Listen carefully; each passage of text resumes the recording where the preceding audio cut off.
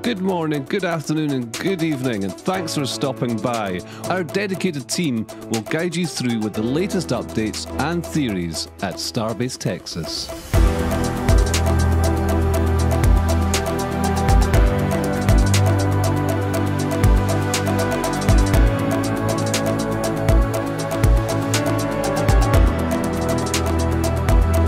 If you're new to the channel, be sure to hit the subscribe button and the bell icon for future streams.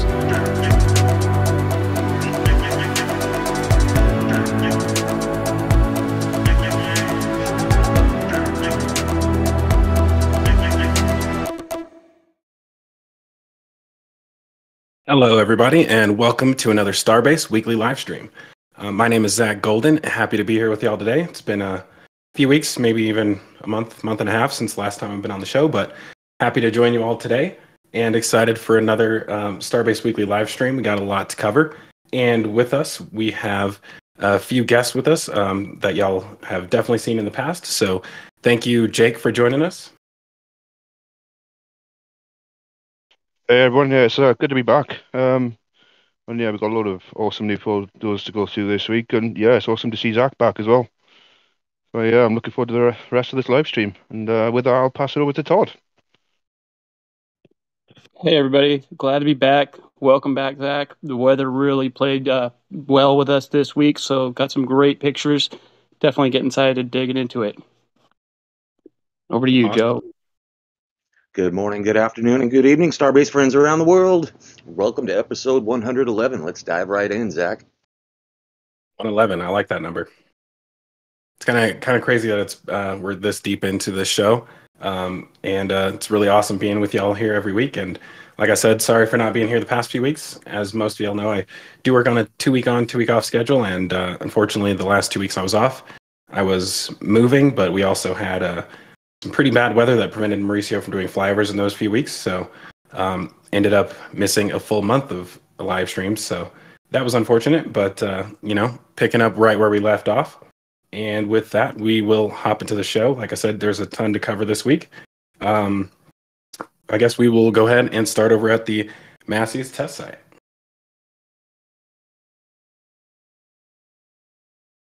And, with being gone for the last month or so, I personally am still getting myself caught up. So I'm going to try my best to not do a whole bunch of repeat on things that happened in the past weeks. So hopefully Jake and Todd will come in handy there.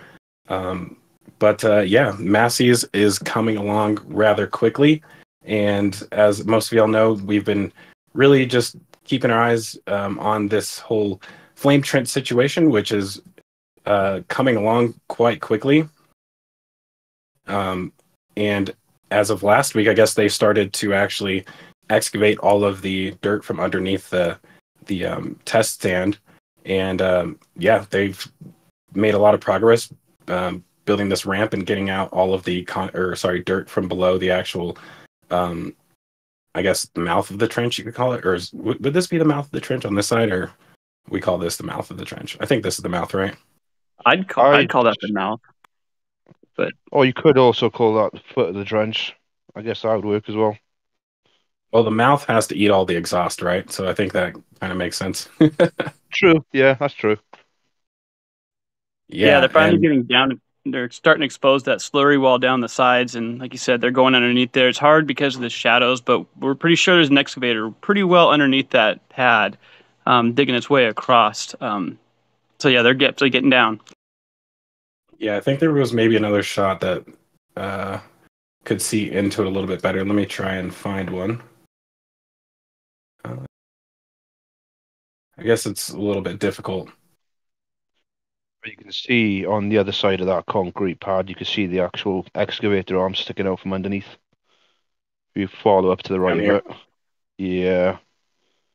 So yeah, we don't know for sure if they've actually broken all the way through underneath that bit of concrete, but I'd say it's quite likely. Yeah, it's pretty cool to see one of these, the actual construction process from the beginning to end, because typically you don't really get this kind of view of things. Usually, the first time you ever see a test structure with most other launch providers is, the first time they ever launch or do a, test using it. And if they just so happen to take pictures and live stream it, you don't usually get to see things in the process like this. I don't know if, I'm sure they maybe have some like historical footage of the Pad 39A flame trench as it was being constructed, but, you never get the week by week updates like this. So this is pretty awesome. One of the cool things that I guess they started, I believe last week, was an actual driveway leading up to it. So we've had a lot of questions on whether or not this is going to be a test stand that requires a crane, or if the actual stand itself is going to be mobile. And right now, it looks like they've gotten one wall of this driveway up.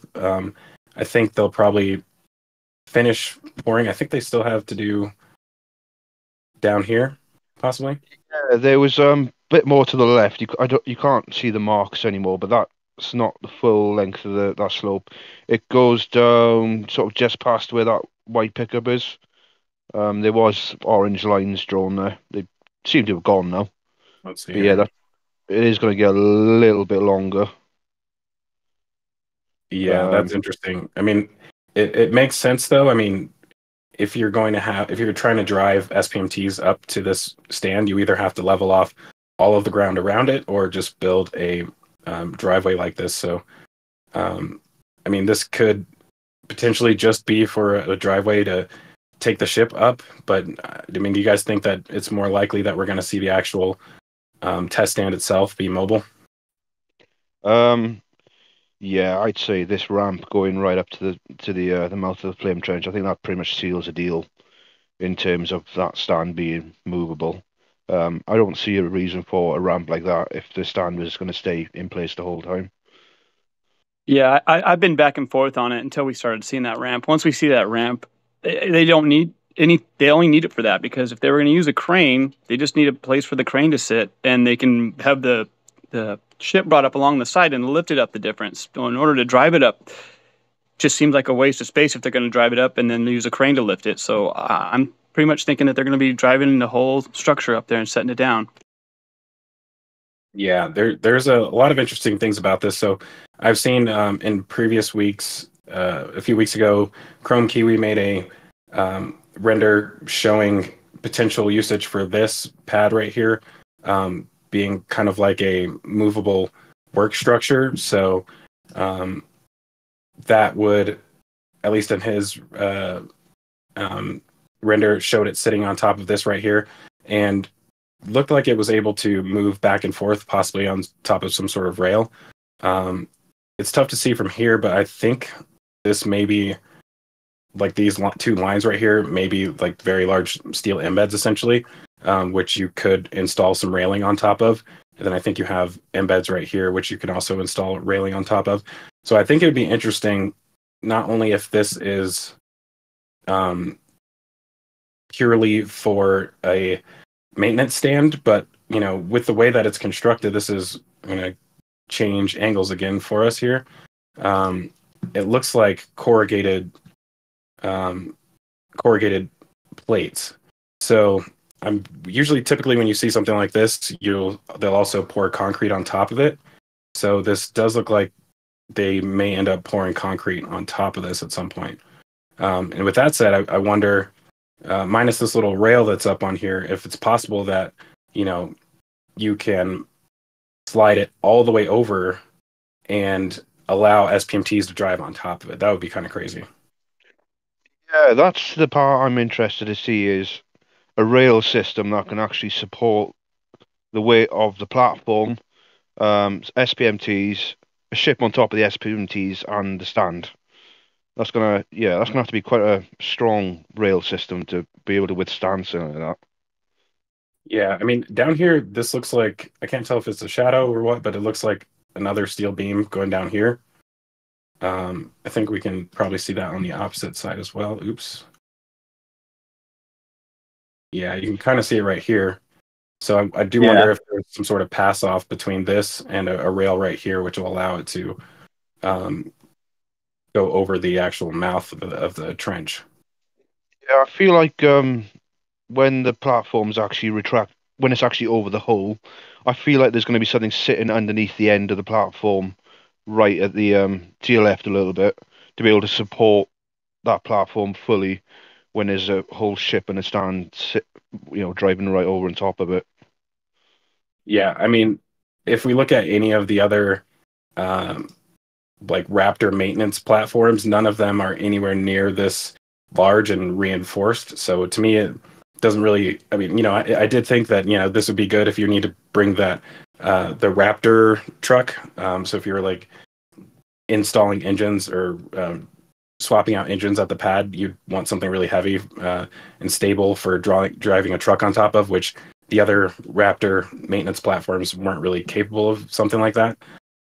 But I think with how thick this is, you potentially could even, drive SPMTs on top of it with an actual ship on top of the stand. So that would be kind of crazy, but also, of course, would eliminate the need for a crane, which, I mean, it does seem like, as I was saying with that driveway, that's something that they would want to do, is just be able to drive right onto here and basically stop at the end of the platform and then just lower the SPMTs down and drop the stand. Yeah, that seems about right. And I think, Jake, you were saying something on the end of support. There might be an embed on that end piece that we just can't see because we're not flying from that side of Mexico to see in the back. So there might already be something there that's ready to support the closer into us.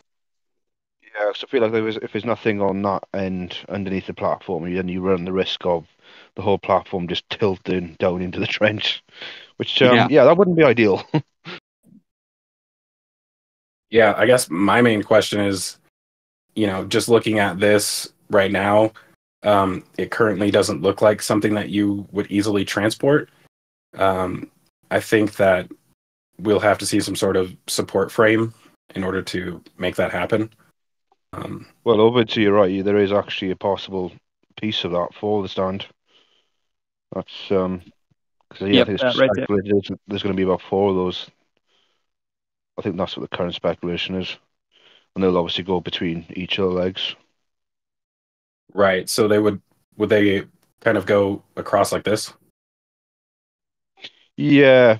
Then the unknown part though is how do they actually fasten the stand down to the SPMTs when they go move it? Because that would simply just allow the stand to just rest on the SPMTs.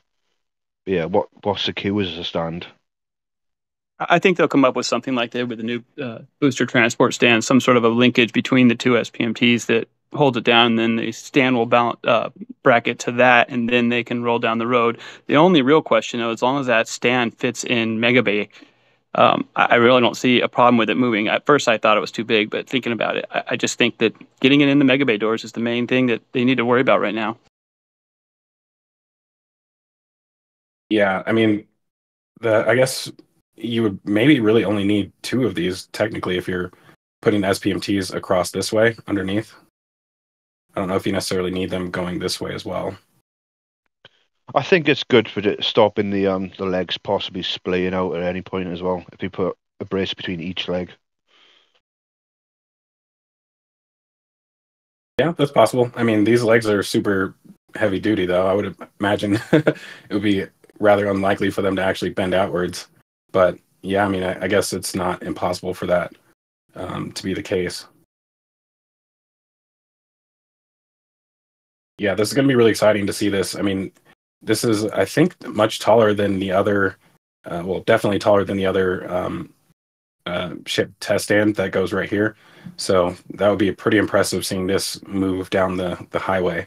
Yeah, and I mean, it does look a little bit wide. It's tough to get some dimensions on this, but I imagine it would essentially be, I can't remember the dimensions of the actual wall here. I want to say it was 20 meters.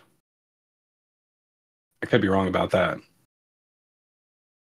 But yeah, so I mean, as long as this fits through that doorway of the Mega Bay, I guess that would be the main limitation in trying to figure out if this is even possible to do.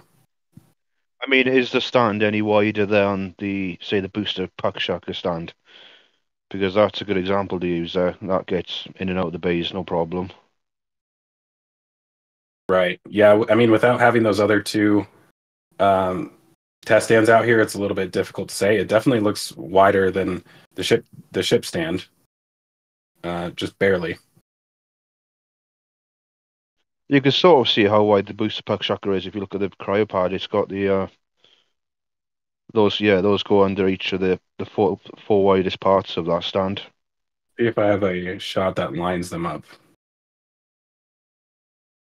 Yeah, I mean, it definitely looks like it fits within that. So I guess with that said, it probably should fit through there. Yeah, this is going to be pretty interesting. I guess one question. It looks like it's.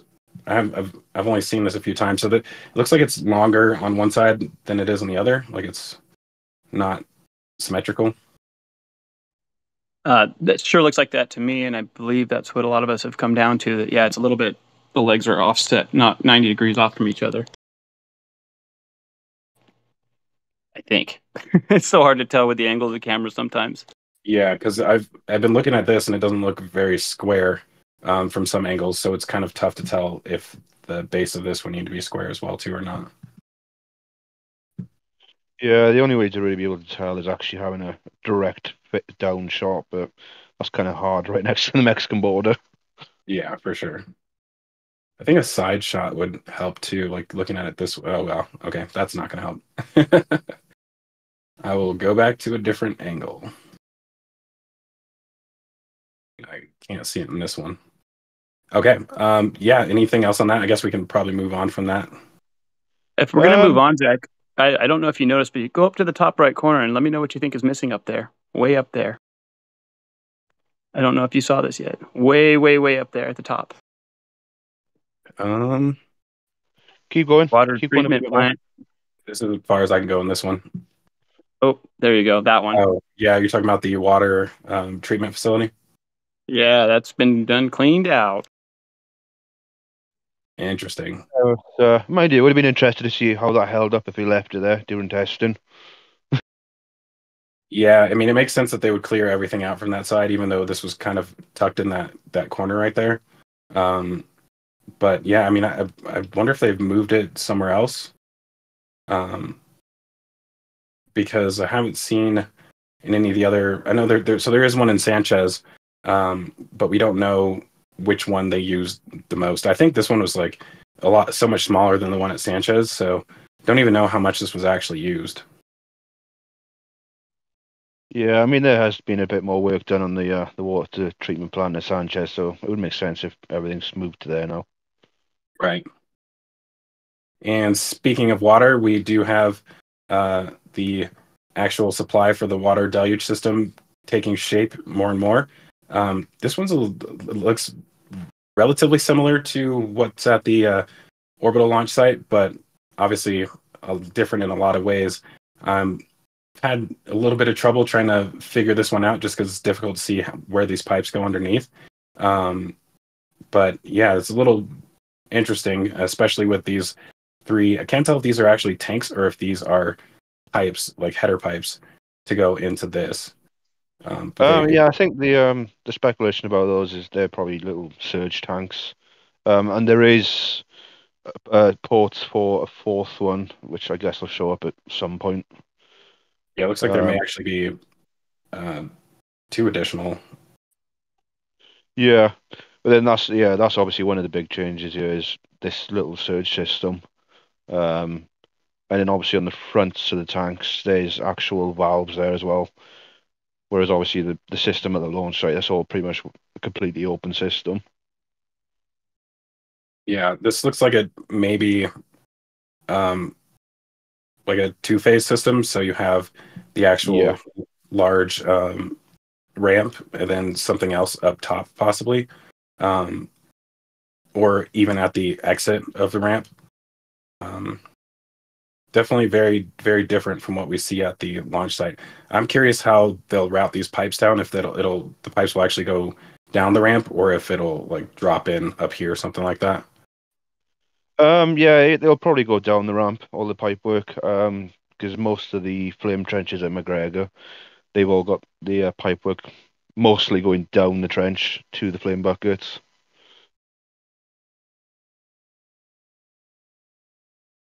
And speaking of the flame bucket, the second piece of that structure did arrive recently, and so now we can see both halves of it right here. And this is really cool to see those on the trucks as they were being brought through, because they're extremely large. I do have, I think, some images that were posted to X by Lab Padre. So let me go ahead and bring those up really quick. I was going to get those ready before the show, but kind of busy getting caught up on everything.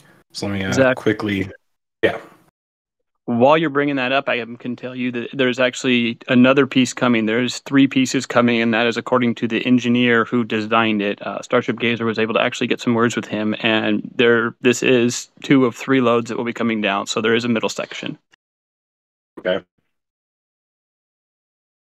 Yeah, and these are the pictures that were posted by Chief from Lab Padre. And shout out to Chief, by the way. I just found out yesterday that it looks like he may be leaving Starbase for good. So that's rather sad news, but definitely appreciate all of the work that Chief has done over the past few years, documenting all of the progress at Starbase, and sad to see him go for sure. But from what I've been told, he will be around for launches at least. But yeah, it's tough being down there every day, taking all these shots and covering everything, but he's done a great job of it over the past few years. Yeah, it's definitely sad for me to see him go, because I met him when we were down there, and he is like, I mean, actually everyone's really nice people, but he's just genuinely nice. He was so sweet to my daughter. He was so helpful for us, showing us around.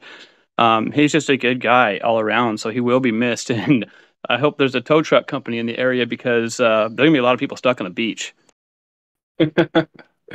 Yeah, that's for sure. I've even in person watched him get multiple vehicles unstuck. I'm pretty sure he's probably over 100 vehicles that he's towed out of that sand at the entrance to the beach.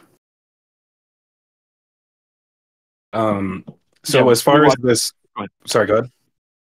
I was just gonna say, we watched him get one out, and yeah, he's got that down to a science. He was quick. He was just in, out, done, back, taking pictures. Professional. So I guess with this flame bucket, you were saying there's a third section. Do you think that's going to be a middle section? Because I mean, it kind of looks like the 2 of them together are wide enough to make that bucket. I believe he said it was the middle section, but I'd have to double check the conversation. But I'm almost positive there's a middle section. Interesting. Yeah, I mean, it's tough to see. It's tough to get an idea of how wide these are when they're laid down on their side like this. But yeah, that's going to be very interesting. I mean, I guess it makes sense because I don't see anywhere for the actual the water pipes to attach to this manifold. So I do wonder if it's that's out going to of happen sight. here. It's out of sight. There is a place on the top there that was seen. I think the truck. Go back to that picture you just had of Chief. I believe it was on one of those, or maybe it was some Starship Gazer, but there was an area where you could see the intake. No, not on More these. pictures on this. Give me a second. I think that may be the only ones they posted on here. Yeah, I may have to check Starship Gazers, but I don't think they're publicly available. So I will maybe be able to show that on next week's show once I have a chance to actually talk to him about that beforehand. But yeah, so I guess we'll be on the lookout for a third section of this to arrive. I imagine it will be showing up pretty soon since they're getting pretty close. I mean, it at least seems that like they're getting pretty close to installing this once they finish out that excavation work. It's going to be really interesting to see how they install it. If they put some of this stuff together before they lift it down there, I imagine they may lift all these in here piece by piece and install it while it's in there. But I think it's going to become a pretty confined space, especially if you need to get under this to do any welding. But yeah, this is going to be really cool to watch them put this together. And we do have some other sections of this that I believe showed up. I'm not sure if this is related, but it looks like these may be some sort of pipe manifolds down here on racks. Those are probably related to the whole QD system that goes across the trench. And speaking of that as well, if you go back up by the platform again, you'll actually see the whole assembly being made to stretch across. No, to the right. Oh, this platform. Yeah. If you get a different photo looking from the right-hand side, you can actually see the pipe work going into that framework. It's right next to the platform.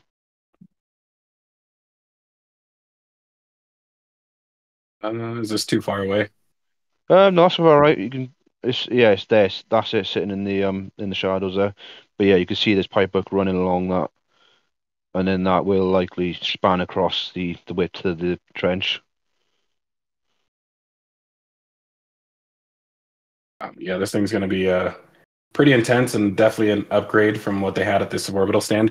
I think I'm really excited for this because it just feels like things are changing for the better. The suborbital test stands got them through 4 years of testing, but I've always thought that firing the ship as close to the ground as they have been is not necessarily a good thing, even though it works. I feel like it caused a lot of damage to the actual ships, and this is going to be a lot cleaner of a setup. And I really am interested to see if they end up doing long duration static fires with the ship, and potentially even back-to-back static fires, something more resembling their actual flight profiles. So like,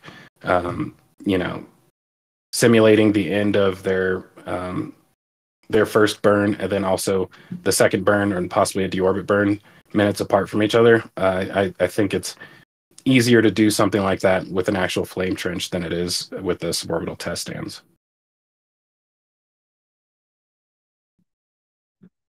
So, I mean, yeah, go ahead. I was going to say that is the good thing about this trench is obviously it's not just moving extra testing away from the launch site, but it's obviously, like you said, you can do different types of testing here as well. I don't think they'll be able to do full flight duration. I'm not quite sure the water volume is quite enough for that, but they can obviously do a lot of throttling and maybe some relight testing if we get lucky. Yeah, I imagine you would need some. Well, I was going to say you would need some pretty large water tanks, but now that I think about it, these are pretty large actually. So I wonder what kind of duration you could get out of tanks like this.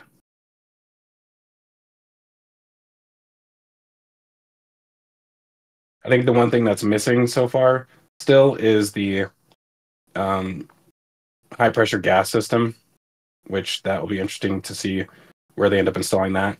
It looks like most of the actual pipe work will go across here, but I don't know where we'll see the actual high pressure gas tanks. This could be related to it right here, but I would imagine we need a lot more than that. Yeah, definitely should be seeing a lot more of those. Don't know if they'll stack them there or if any of these other new pads will be used for it. But yeah, I would definitely expect to see a lot more of those.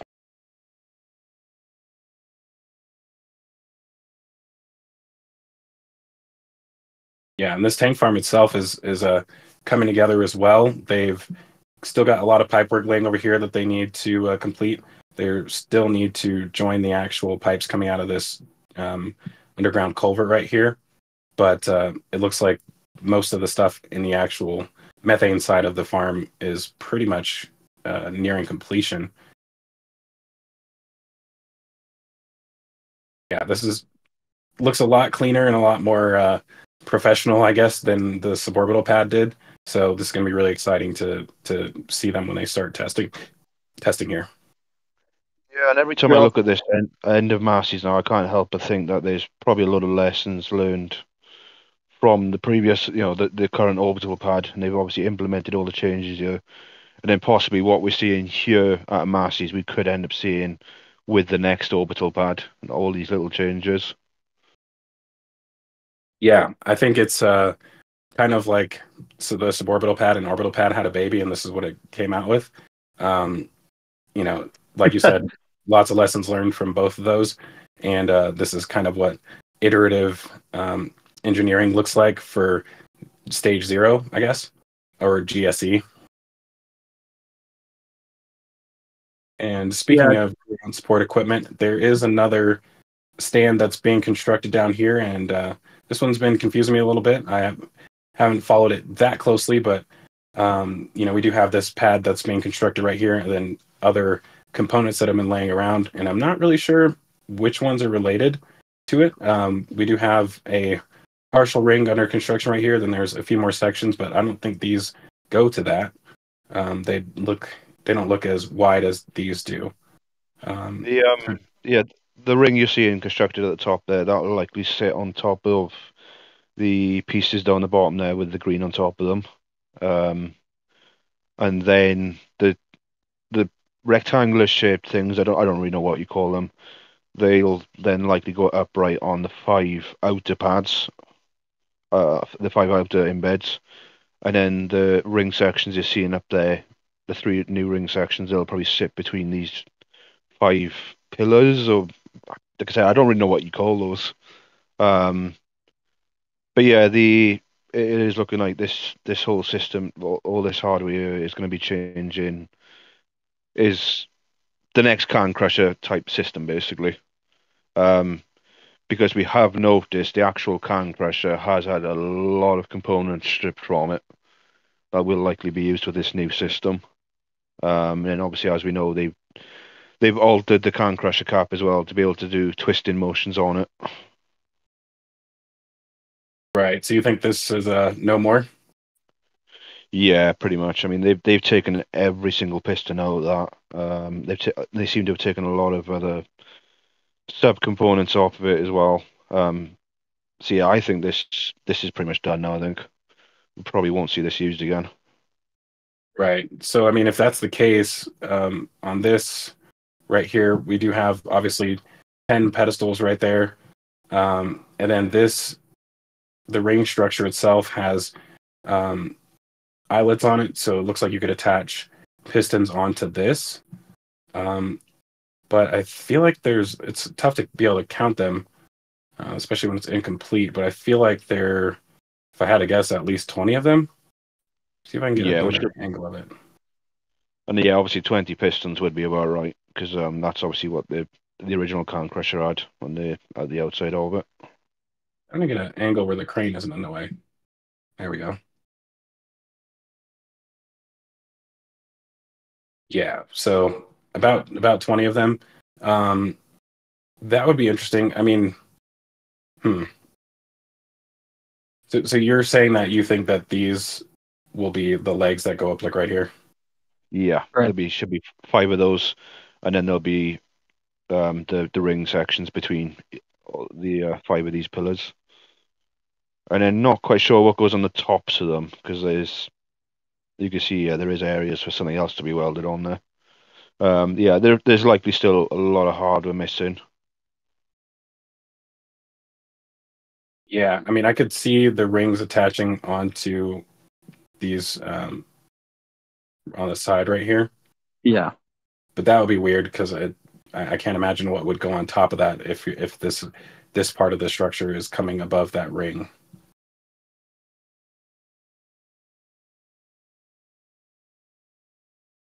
Very odd. Very odd. Yeah, I do wonder if this is going to maybe possibly be like a supersized uh, cage of sorts, like the one at the top right there. I wonder if it's going to be a supersized version of that, and then the actual can crusher part in the middle of it.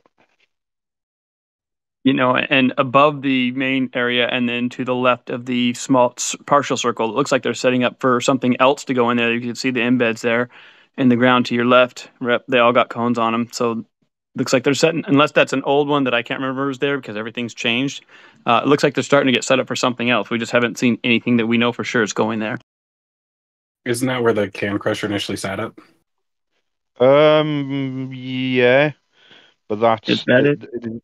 no, yeah, these embeds have appeared since the can crusher was moved from there. So yeah, that is likely going to be something else constructed there.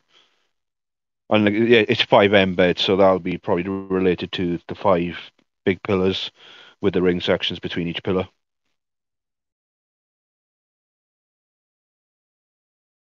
Yeah, now that you say that, I wonder if this isn't the bottom and it's actually this is the bottom side. I don't know about that one because if you look on the left-hand side, the size of that end does Line up with size this up, here. yeah, Yeah. lines up perfectly with the 5 embeds. But maybe they're going to make a ring in that other one that fits on top of this one. If they're going to stack it again, that might be where they start construction of the third ring. This whole area has just been so confusing from day one. Even just when they were putting the footings in for this, it was just, we've all been confused for the most part. It definitely looking like crank crusher related, but it's confusing for sure.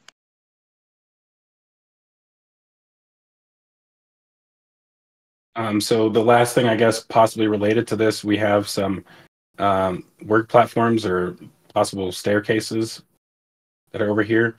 So these look like they may end up being related to the actual static fire test stand. Some of them look like we got some angled pieces right here, which look like they may go up against some of the actual platform itself, but it's tough to say.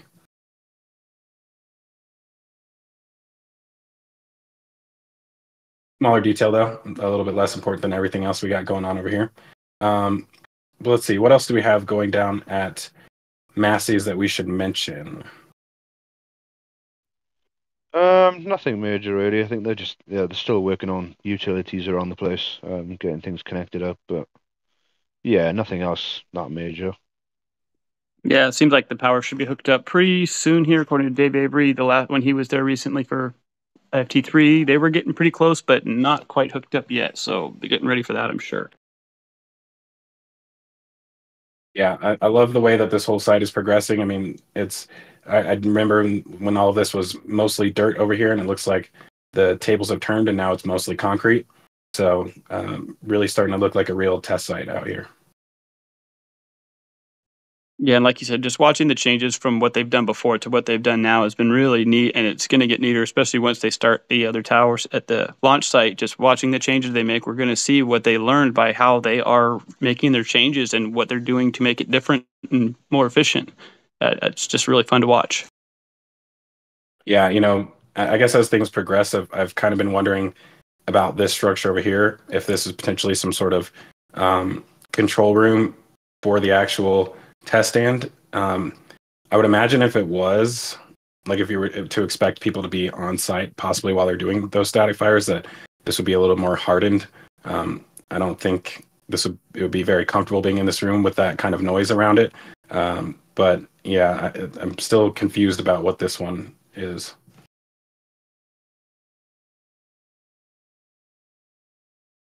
Probably I just mean, a general obviously, office building, not to be used during testing, though. there was there was signs at one point that there was going to be a bridge crane in there, but we never actually saw that being installed.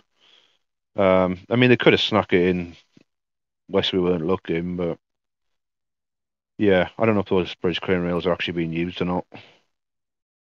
Right. Yeah, and I guess we know that this is probably the only temporary structure down here. I imagine all of this will be removed. These are probably just temporary for um, welding and all that stuff underneath the tents for all of this stuff down here.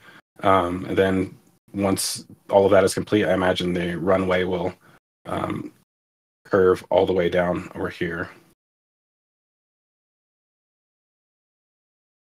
All right. Well, I guess with that said, we should check and see if we have any questions related to Massey's. And then if not, we can head over to the Sanchez site. We got a bunch of questions and a bunch of support too. I want to thank Barry Wood for gifting £5 before the show started. I hope everyone is enjoying your Easter weekend, he says. I want to thank 55 Chevy Guy Steve for gifting 5 memberships, as well as DeMars for gifting 5, Coco Cats for gifting 1, as well as William Foss. Thank you all for all that support.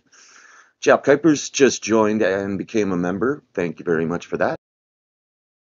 We've got Scat 1975 with £5. Choo Choo, all aboard the RGV train.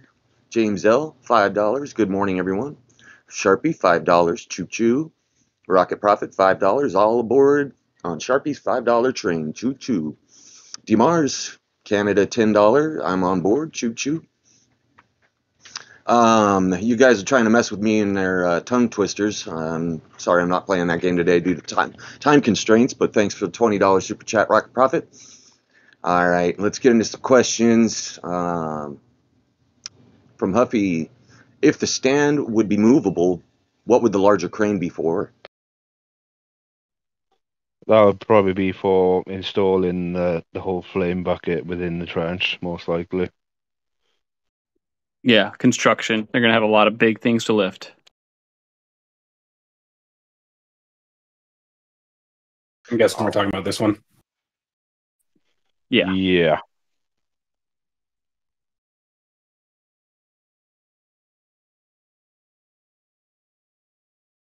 Yeah, this actually seems a little bit small for lifting these giant sections, but maybe they're not as heavy as they look. It could also be a tandem lift, though. There's a second crane down here, so that's possible as well. All right. Booster 13 asking, is the new stand taller than the suborbital pad B to maybe prevent tile damage, or will the trench reduce tile damage? I would think that it's probably about the same height, but with the trench, you're not having the blast basically be reflected off of the ground right below it. So that's probably going to be the biggest help. I don't know if this necessarily needs to be any taller for that reason. So yeah, it's going to be significantly better in terms of preventing damage to the ship. For sure. All right. Jacob S. asking, what would be your estimate for when the first static fire happens here? That's a good question. What do you guys think? I'm sorry, repeat that, Joe? What would be your estimate for when the first static fire happens here? Ooh, I think it's going to be over 6 months, but they are moving fast. It's hard to say because something seems so far away. The next thing you get pictures a week later, and you're like, oh, wow, they've already done all that. So it's just so hard to tell with SpaceX, but I'd say minimum 6 months, maybe more, probably more, but minimum 6. Yeah, I think hardware-wise, it'd probably be ready within that time. But there's a whole regulatory thing that, although I'm not sure what progress would be with that right now. But yeah, like I said, I don't think they could just start static fire testing at Massey's without going through all the any regulatory hurdles. So yeah, I'm a bit unsure on that side of things where they're actually up to. Yeah, I mean, I would say that construction-wise, I wouldn't be surprised if they finish within the next 4 months. I was kind of hoping that Ship 29 would maybe be the last to do a static fire at the launch site, but with the rate that they've been moving in between flights, especially after the last one, the most recent one, I would say we may at least see one more static fire test at the launch site from Ship 30.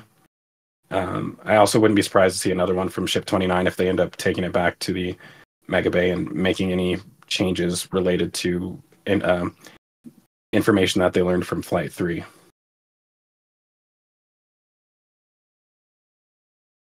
All right. Want to thank Luca Babnik for 20 euro super chat. Thank you for the consistent and reliable coverage, they say. Thank you for that. John T has a question. What does the sign say at the end of Ohio Avenue? There must be another use for office building. It looks overbuilt. Where's Ohio Avenue? I'm not sure. I'm not sure either. All right. I wonder if he's talking about the new office building out there. We will get to that when we get there, but I'm not sure where Ohio is either. All right. I want to thank you, Zada, for a $5 super sticker. That's awesome. Thank you very much. Let's see. Spherical Cow. Here's a good one. With an eventual 9-engine ship having 1/3 the thrust of a booster, and with Raptor 3 plus engines too, does this flame trench look big or robust enough to handle 1/3 of what the OLM has to endure? SpaceX will have very likely already taken into account that higher thrust in the future when it comes to this flame trench. Yeah, I think it'll be fine. I agree. Fully agree. Are they saying 1/3 in comparison to what the booster outputs now? Because I think it's closer to 1/4 than 1/3. Right. But either way, yeah, I think they've like Jake said, they've probably definitely taken that into account, and you really have nowhere near as much thrust in comparison to what the booster's outputting. So, yeah, I think most of that stuff is pretty much accounted for. All right. I want to thank Big Luscious for a $5 super chat. That's much appreciated. Wideford asking if they add horizontal bars between the legs of the static fire stand, how will they drive equipment under it? Well, that's the thing. The horizontal bars will be high enough up on the legs. They won't be right at the bottoms of the legs. They'll be about halfway up, or a bit lower. So yeah, it'll be fine for getting SPMTs underneath there. Yeah, I think if we look at it from another angle, see, you can see that this is already sitting up on top of stands right now. So even if the bar went across the bottom, I'm pretty positive the SPMTs can already get under this right now. So I don't know if they were possibly wondering as well about how they got equipment onto the platform when it's underneath the stand. They could easily just use little cranes just to lift them up over the bars and onto the platform. Yeah, it'll be fine. All right, we'll wrap up this section with some PayPal donations. Michael with a very generous $200 PayPal donation. Thank you very much for that. A Francois with $5 PayPal donation, and Julian with $12 PayPal donation. Thank you very much. My queue is clear. We can move on. Awesome. Well, let's go ahead and move over to the Sanchez site.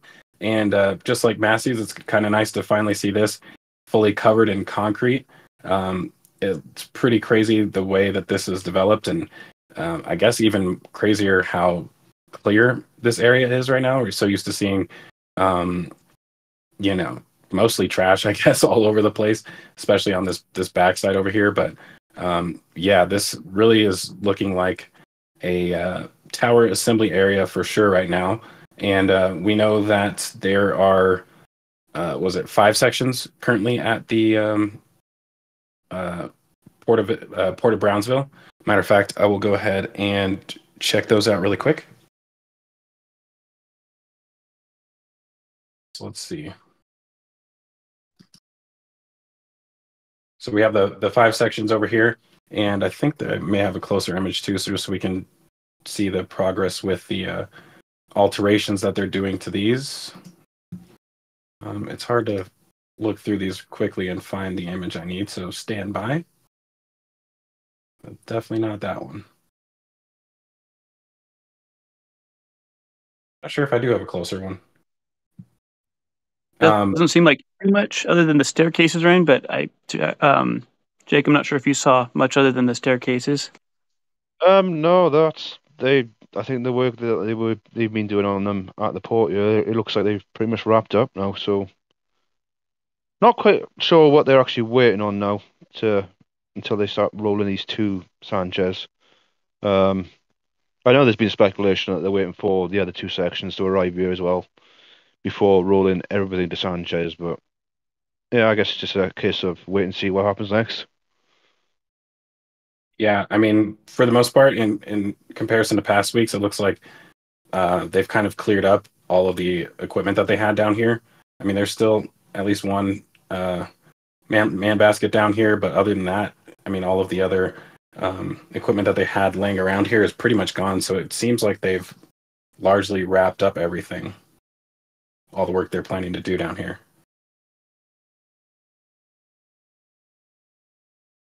Oops, sorry about that. Yeah, I think this one's complete as well too, but I don't know if do they have stairs right here? Yeah, they do. Yeah, there you go. Yep. Yeah, and we haven't seen any movement with the last sections leaving the Roberts Road facility in Florida. So I think they took those apart and started installing stairs as well too. So haven't seen an updated photo in those for a while. I'm not sure if maybe Greg Scott or NSF has posted updated shots of those, but yeah, I imagine that once they complete whatever work they're doing down there, they'll move it over here.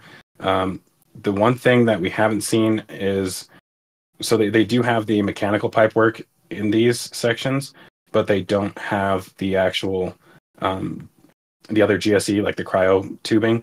So I imagine they will wait to do that they'll wait to move it to the Sanchez site before they install that stuff. But that pretty much is the last remaining stuff they'll have to do to these sections before being able to install them. And that work typically goes pretty quickly because they'll construct all of the cryo tubing on the ground and then just lift it in here and mount it onto brackets, and that'll pretty much be it. So, I mean, it seems like the actual construction of the tower sections is far ahead of all of the actual groundwork and construction of the base, obviously, that they're going to have to do before they actually are ready to lift these. So I imagine we'll probably see them sitting at the Sanchez site for several months once they actually end up being moved here. And speaking of that, oh, go ahead. I was going to say, it very much seems like that the tower is likely going to be ready a lot sooner than the actual launch mount for the next pad, just simply from all the hardware we're seeing so far. Yeah, and it's great to see the progress on these 2 sections as well. I think they're mostly complete on the upper section. I think that there's still the top platform that goes on this, obviously, and I don't think we've seen, or do they have all the parts on site for that?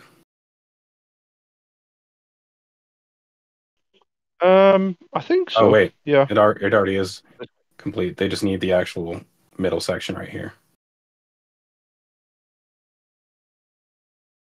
But I think they'll wait to install all of the pulleys and whatnot before they put the roof on. So yeah, that's the one thing. I was going to say, that's the one thing we haven't actually seen yet is the all the sheaves and the crown block for the top of the tower. But I shouldn't imagine it'd be too long until they do show up.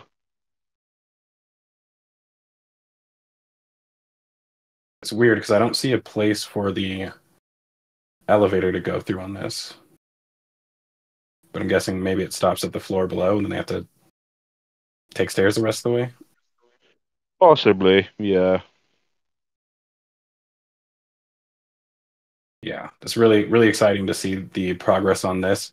And they do have all of the other pads prepared, but still waiting for them to actually bring those up to here. I'm surprised they don't just want everything in one place so that they can, kind of centralize all of their construction work.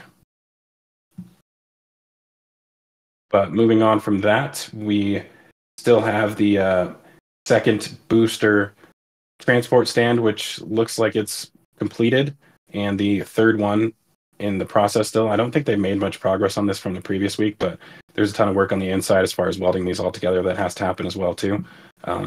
But yeah, I mean, it almost seems like right now they have more of these than they could possibly need already. Even, I mean, once the booster is at the launch site, then they kind of, for the most part, will end up, I think, not really ever leaving the launch site again after the first static fire test. Eventually, I think that'll be the case. So, right now there's one sitting over at the payload processing building in the village, and having the second one, it's kind of hard to imagine them getting back up to the pace that they would actually need 3 of these. But we're definitely approaching that point. Just I don't know. I feel like that's like a year away when we're actually going to reach that. Yeah, they're not going to need all these stands for quite a while. I mean, they're barely even needing the one transport stand right now, really. Yeah, let alone 3. Also, with this stand you're looking at now, there is a change from the last flyover. They did finally install the 2 stabilization pin units on the top of the ring. So this ring should now be ready for use. Yeah, and I guess related to that, I'm sure most of you are aware that Booster 4 was scrapped. Was it a week ago or 2 weeks ago? And I know a lot of people were mentioning that they needed to just get it out of the way so that they can make way for all the other boosters. But I feel like we don't have another booster at Sanchez right now, so I don't know. I don't know if it's actually related to clearing space per se, or just getting rid of old things in general, because, for one, this is the last remaining of the old style transport stands. So getting rid of that, just one extra piece of trash not laying around definitely could be part of it. But still curious why they decided to get rid of Booster 4. But it is cool right here being able to actually see the aft section now that it's sitting over here. I think we have another closer shot right here showing the inside of that. Yeah, so Jack's last night in the show and tell, he did point out a few things. So on the gap in the baffle that you see near the top of the ring section there, that is actually hardware for mounting a header tank in Booster 4, which obviously was never used. And then the other interesting thing going on in the bottom of this section is that they've actually cut all the methane pipes from the manifold in the middle. It's unclear why they've done that already, or if they were ever actually even connected properly. But yeah, it's definitely an interesting one. Finally being able to see inside of this ring section again. And yeah, it's a bit of an odd one that they obviously installed the hardware for mounting the header tank in there, but never actually installed the header tank. Yeah, if any of you have seen either the episode that I put out last or the article from the Ring Watchers, you can tell how much different this looks from the newer design of the aft section for the booster. And I mean, this is far more complicated and definitely a lot less easy to move around inside of when you have all of those pipes installed. So this looks like spaghetti in here with all those pipes.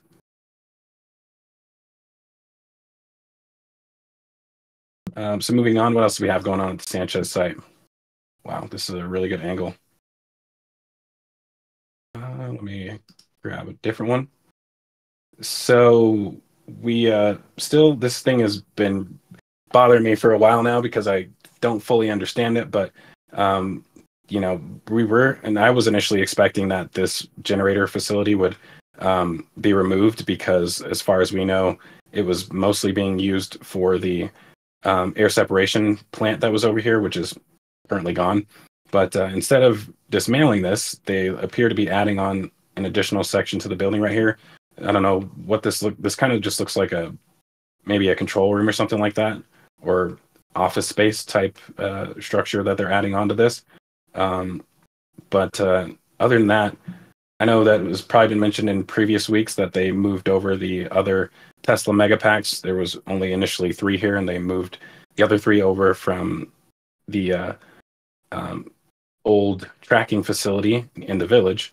So this is a kind of nearing more completion as far as this little power plant and backup storage. And then there's also the transformer station back here. So this is like the main power distribution for the entire site.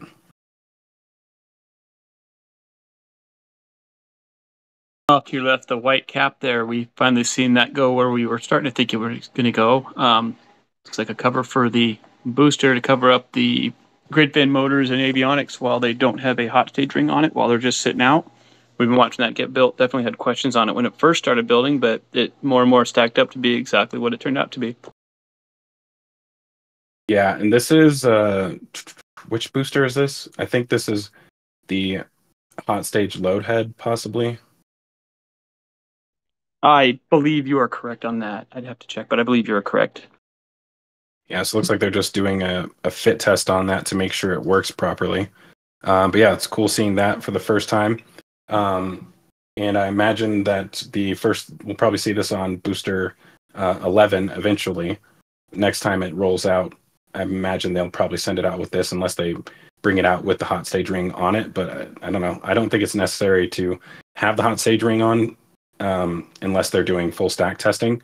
So yeah, I imagine we'll probably see it come out for the first time with this. It's going to look pretty weird with that cap on there. Yeah, a big white thing on top of a bunch of silver. It's going to look different, that's for sure. Yeah, but this is good in general. I've always wondered how they keep it clean up there, and whether having it uncapped like this led to issues. And I think just the simple fact that they're building this kind of answers that question. So yeah, I mean, definitely good progress with just little things that help improve their operations. And hopefully we'll see less grid fin motors swapped out in the future as a result. But yeah, cool innovations and changes that we've seen in relation to just the way that they do things on a daily basis down here. Let's see, what else at Sanchez do we want to mention? Up and to the left just a little bit, you can see the ship work stands. They were one of the one on top to the right or upper area that was removed from Mega Bay 2 recently, and it looks like when we get over to that side, that whole area has been cleared out, down concrete and all, and they're redoing something over there. We don't know if this was just used to get engines on the ship, or what, but it's all out of there now, and looks like they're redoing something already. Yeah, that's really interesting because last week they removed the engine install stand, which was sitting right here. So now that that's gone, you can see the vertical sections of it right here. So now that that's gone, until they have those workstations back installed inside of the Mega Bay, I don't think they really necessarily have a way of installing engines on the ship currently. Yeah, they do. There is still a stand in Mega Bay 2. It's the one right in the middle. Yeah, and that looks to be fully set up now, so they could use that. Okay, so that was just the second one right here that they removed? That's the first ring that was installed in the bay. And then obviously, yeah, they removed that. And then there's the second ring is still set up within the bay. And then the third ring, they haven't installed any of that yet. And obviously, yeah, you see the parts for the third ring. That's in that same pile there. Yeah, I wonder if they've had a change of heart with the way they want to lay them out. I initially was kind of hoping that they'd put all of them in the back, kind of how they did with the Mega Bay 1 with those engine install stands. So I wonder if they're just changing the position of where these are going to be located. On that note, I guess we might as well move over to that area, so where I think we can see inside of there pretty well. So the one that's currently sitting out there, was that in the front left, or sorry, was that in the middle? No, so the one that's now be so you got the third ring sitting at Sanchez and the first ring. The first ring sat more around to the left. Out, it would have been sort of more out of sight. The front left And corner? then that little, yeah, and then the pad that you can see there in the middle of the doorway, that's where the third ring. I don't know if it's still due to go there. I'm not sure now, but that's where it would have been due to go. And then obviously you got the second ring that's installed. It's more around to the right in the middle of the doorway. Yeah, I don't think we can see through the middle very well. Yeah, I guess interesting. I don't know. So this one right here has the indentation where it looks like the platform would rest level with the concrete down here. So I wonder if the pad that they removed did not have that, and that's what they're redoing it to make it like the other ones. But yeah, I mean, I suppose it's possible that they could have issues with the actual concrete, but the actual foundation for this building is far greater than what they have in either the High Bay or Mega Bay 1. So I would have to imagine that there's not any issues with general concrete issues like they had in the Mega Bay initially, or sorry, the High Bay. So that's interesting. Hopefully we'll actually be able to see a difference in what they did once they reinstall that in here. Well, that does seem to be one change with that pad you can actually see there in the photo.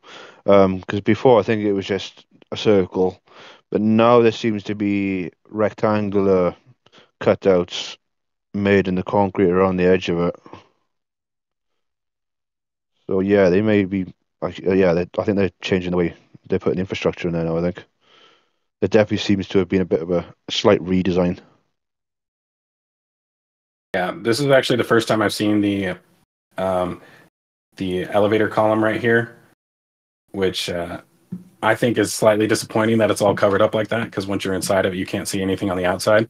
But I guess to some degree it's more protected, but still cool to see them actually having working on finalizing that elevator. I don't know if so we saw an elevator get delivered this week, correct? I think it went to the launch site briefly and then came back. So I do wonder if that is the elevator for this. No, so there was a new elevator cab delivered to the launch site recently. So that then totaled 2 cabs on that in the tower. Then there was the red cab was taken away from the tower, and then another new one came in and replaced the red one. So yeah, it's they all went to the launch site. Okay. Yeah, so I don't know if we know whether or not these elevators are installed in this building, or if they only have the construction elevator still. But I imagine the simple fact that the construction elevator is here means that they don't have them installed inside the building yet.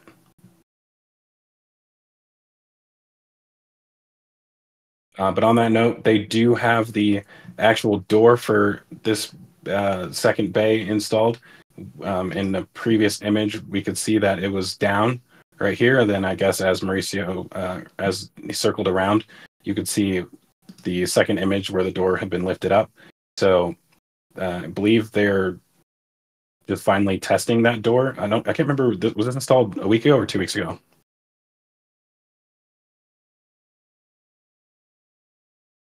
That was more like about a week ago, I'd say, is when they started installing the sections of the door. And yeah, they all went up quite quick compared to Mega Bay 1. Sorry, I was having trouble with the score, but yeah, it's been a little over a week since they started that one getting installed, and yeah, it definitely went in quicker. They learned their lessons on the first one, and it definitely went in a lot quicker.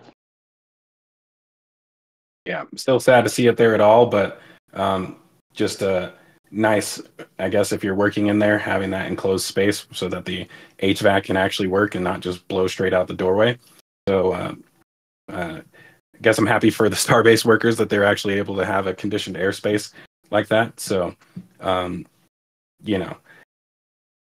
hopefully we'll continue to get good shots like this where the door happens to be up and you can see inside, at least for the purpose of being able to see the final layout of this once they finish the groundwork that they're redoing in there.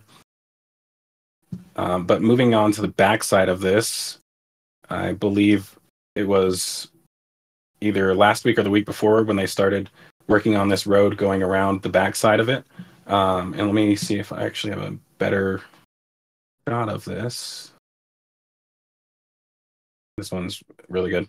So yeah, they have this retaining wall that they've built down here. And so it looks like once they fill this area in right here, that they'll actually have a full 2-lane road going behind this.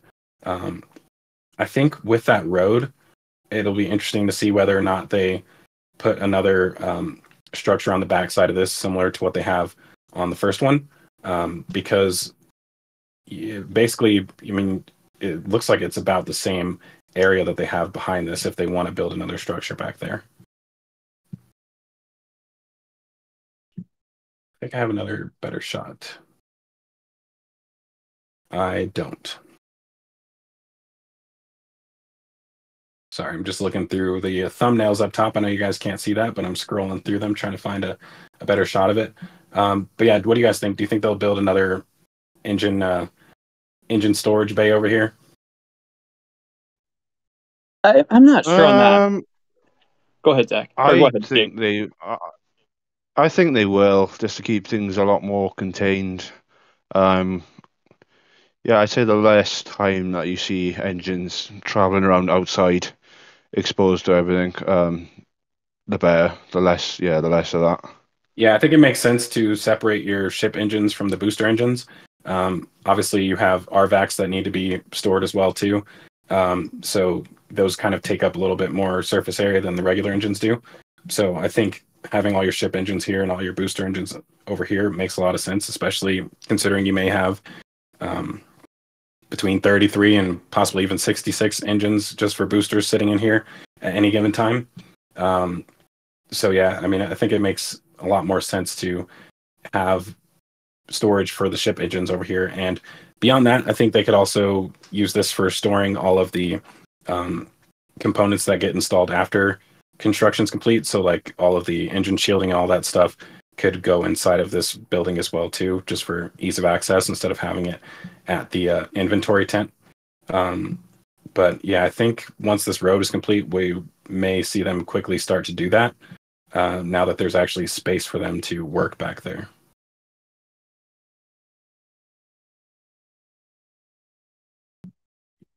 What else do we have over here? Let's see. So on the backside of the high bay, it looks like they are getting to work on the actual foundation of the parking garage. So the drilling rig seems to have left, as far as I can tell. They've got all of the auger pilings completed for the actual main structure of the parking garage. And yeah, looks like they only have a few more foundation. Well, sorry, they have to pour all of the foundations and then they'll probably start construction on this. I imagine the whole thing would be concrete, but with the way that they're pouring these foundations, it may be an actual steel structure instead. Center wall is probably going to be concrete at least, because the way they're doing that is kind of typical of a parking structure where you kind of go in circles as you're going up the thing, up the different ramps, and that'll probably be that center core there will be the center of the ramp. It'll be each direction on each side. Yeah, it doesn't look as wide as I was expecting. Yeah, same here. I was really expecting those trailers to go, and then they would continue over into that area, but that's definitely not what they're doing.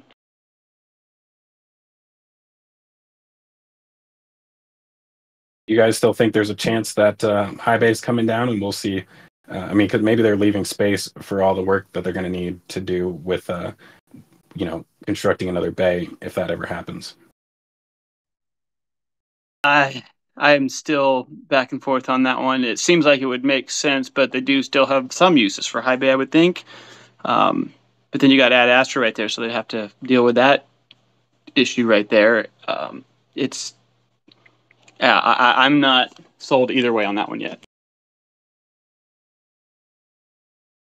Yeah, I have a feeling this Ad Astra building might move into the other structure that they're building down there, which we'll get to here in a second.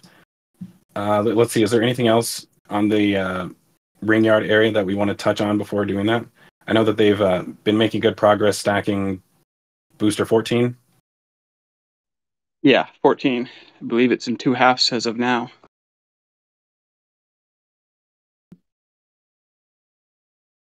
Yeah, I haven't seen the updated diagram from the ring watchers to know how far they are, but I think this is a methane tank section. My understanding that went in after the flight yesterday when was stacked, which makes it 2 sections left in booster 14 till full stack. Okay. Awfully crowded out here. Go ahead. I was going to say Jake's having trouble with the score, so he's reloading right now. But Okay. he might know on that one a little bit better than me. Cool. Well, I guess we can probably move on to the Starfactory, but before we do that, let's see if Astro Joe has any more donations or questions that we need to touch on before we move over. Hey, yep. I want to thank Cranky Old Man 65 for a $10 super chat. Keep RGV flying and get Sunny some treats. We do have some questions from Jonathan Schruck. What are all the metal plates by the tower sections? And by the way, this came in, this question was during the port tower sections. Oh. So Dave described these as metal ingots earlier. So I think these, if I'm understanding that properly, maybe just raw stock for like the beginning of a fabrication facility. So like if you need large steel pieces, these would be the raw pieces that other things get constructed out of, essentially. I think what's happening here is that this is a yard for this building over here, and they just allowed SpaceX to store other things in their yard, since obviously they're not maxing out their own storage space currently. All right. On the water, asking, can there be any guesses on what goes in the outlined white squares in Sanchez that aren't for the OLIT? That's a great question. They have outlined everything there. It looks like they have ideas of what they want to do in each section. Obviously, the OLIT towers for those ones make sense, but I couldn't even try to guess on some of the other things. I'm assuming similar projects, but smaller, different stages of smaller. Maybe they'll be setting up pipes in some area as they're prepping them for the towers to be installed in the towers. But there's a lot. They really went through that and just lined everything up. So that's going to be seen here soon, hopefully.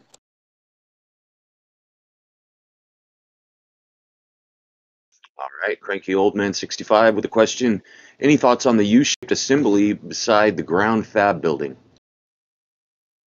Oh yeah, ground fab building. Or are you talking about different building? Because I think I know what he's talking about. It's the On the right side there. Do I need to be able to see the front of it? Are you talking yeah, about maybe this? that just yeah, it might just be talking about the shipping containers possibly. I thought he might have been referring to the speculated adapter that would sit between the pairs loader box and the ships. But yeah, that's not in this area. But yeah, that's literally just shipping containers assembled together, if that's what he's talking about. Yeah, and then they great. had a tent over it so they could store things underneath it. All right. Trent Talinko with a question. Do you think that SpaceX is hurricane proofing by maintaining backup generating power for operations with that diesel generator and all that over there? I mean, it certainly is possible. I feel like in a hurricane, if you have storm surge, I wonder if this area would be at risk of that storm surge penetrating through here. So I don't know if it's necessarily for that. I mean, obviously the ground is significantly raised up from the bed of the back bay over here. But I could imagine that during a hurricane, you'd probably still see storm surge penetrating through here. On that note, I haven't, like I said earlier, this has been confusing me for a while because I'm not certain what part of the facility this is connected to. I was never able to find proof of it being connected to anything other than the air separation plant. But I guess with the power distribution center down here, this could be tied into that now, so it could actually be functioning as backup power for probably the entire facility. That would make sense, both having generators and your Tesla Megapacks down here. But I can only imagine that with these Tesla Megapacks, you're probably not providing backup power to the entire facility, but maybe just the launch site, so that, you know, if you lose power during launch site operations, that you at least have enough power to detank and shut everything down if need be. But I don't think you'd be able to power the entire facility very long off of these. Much longer off of these generators. It really just comes down to how much fuel you have on site. So if these are the diesel tanks right here, then I believe this is probably a CNG tank right here, or LNG tank for that facility. So you have both diesel and gas over here. So yeah, you'd really be limited on how much of each of those you have stored at that point. But with tanks this size, I imagine you could probably run these generators for quite a while. Yeah, for sure. John T is asking, will Mega Bay 2 connect to the Starfactory building? We can cover that more when we do Starfactory building, but a lot of us are thinking not yet.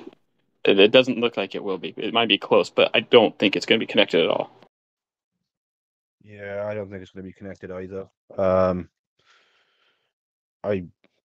I think they'd like to keep that access open between the bay and the factory, for getting down the side of the factory.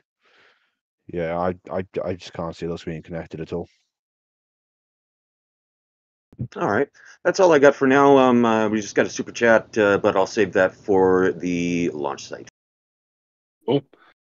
All right, so yeah, I guess touching on the area that was just mentioned in that question. So they do have extended foundations out to this location right here, and it, as of right now, doesn't necessarily look like they're going to keep going further. I mean, it would be tough to do that without colliding with the Mega Bay, and you definitely couldn't go all the way across with it. So I think this may be the end of it right here, and that leaves just enough space for you to bring out ring sections from this side of the building.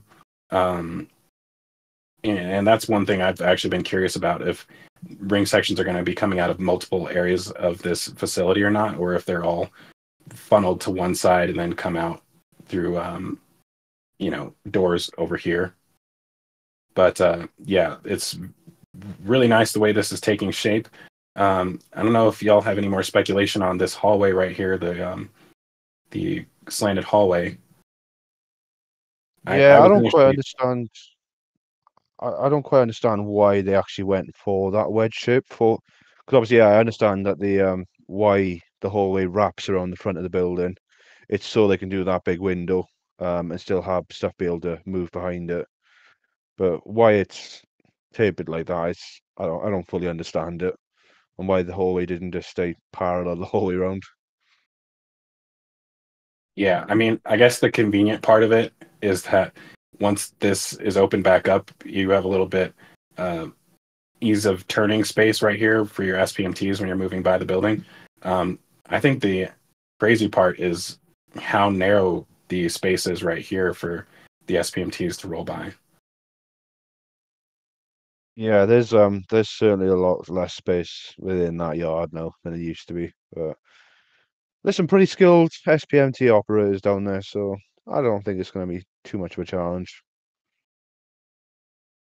Yeah, and I mean, I've been thinking for a while that, this section of the building right here, since it doesn't have any bridge cranes, I've been thinking that this may primarily be used for just moving ring sections through the building. However, I don't know if there's enough space on this corner for them to move past. I think if I get another angle on that, we can see it a little bit better. It is kind of narrow with this this column right here. I think it's easy for things to move out of this hallway and out of the door that's right here, but this back hallway right here, I'm not so certain on. Yeah, I've been lost. Go ahead, Jake. Yeah, I was gonna say that. See, that's the bit I just don't understand with this taper. I don't know. Maybe it'll all become a lot more clear eventually. Yeah, I'm gonna have to wait. I've been confused since like the third or fourth section on what exactly is going on here. As soon as I think I have a grasp on what they're doing, they go and throw up another wall in another section that's like, okay, well, that wasn't expected, and what is that angle for? So, yeah, I'm gonna have to wait and see more. Yeah, but looking at this from this angle, it's the building is definitely impressively large, especially with how far it extends in this direction. This side, I know some people had some questions about what's going on at this side of the building, and that's a good question as well too. I know that so they have extra supports going up on this side right here, which is a little bit interesting. I don't know if it's just because this is a corner of the building that they're adding additional supports or whatever. But we can see the way it tapers in on this side right here, which is interesting. I wonder if once SpaceX has access to this property right here, if we'll actually end up seeing them expand that out. But right now, if they do, I think this part of the building is kind of like following the curve of the road, which I'm not sure if why that's necessary or, but you know, this is a really interesting shape to the building. I know we were all initially when they first started this expecting the whole thing to be kind of square or rectangular, but it's definitely going to be really oddly shaped. I'm going with the setback laws that they have there, that they are as close to that road as possible, that legally allowed, so they can use every square inch possible. So as the road curves, they have to be set back a certain distance from the road, depending on how tall the building is. Different zoning areas have different standards for that, but I think they just want to get as many square inches out of front of that building as possible. Right. Yeah, it'll be interesting. So once they finish this section right here, I believe they'll probably start knocking down the walls that are behind it after it's fully enclosed, but they're getting pretty close to being able to do that. And then on that note, we also have the other building, the office buildings that we're seeing on these what is this, like north side of the building? Yeah, I believe that is the north side.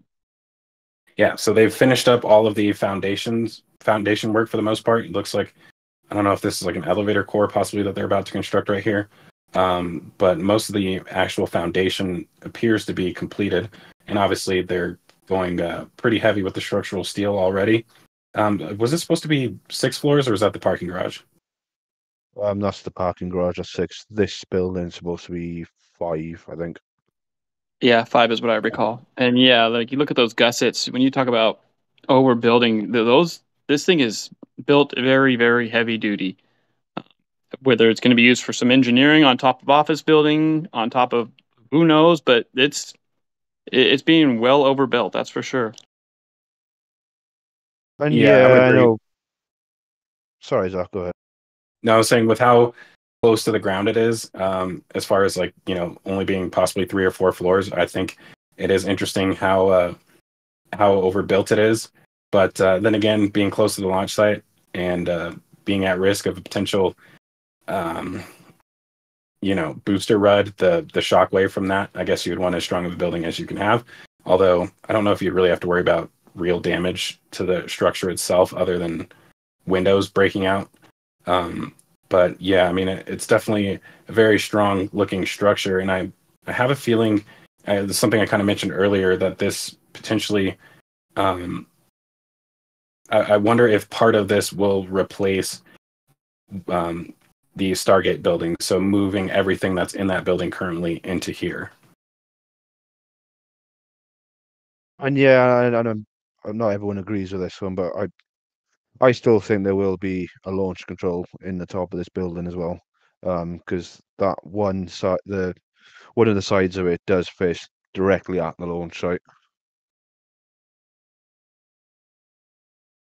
Yeah, I mean, that would be interesting. We do know that they had at least one person on site inside of the Mega Bay during the coverage of Flight 3. So I think as they gain more confidence with each launch, they may be more willing to move their launch control closer to the actual launch site. That would be really interesting for it to be in this building, and pretty cool at the same time, being able to look out a window and actually, see what's happening instead of watching everything on a screen.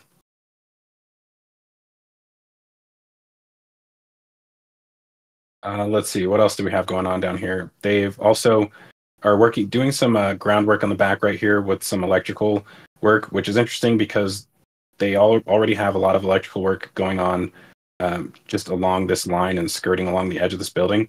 So it seems like they're preparing for potentially something else to go back here. Obviously, I've kind of been expecting them to have some sort of parking space, but with that parking garage, it may not be necessary. But I can only imagine you'd want some sort of parking space just for this building alone. So I think this may be preparing for that, but there's a lot of conduit work going on back here. So to me, it looks like we may see another structure in this area.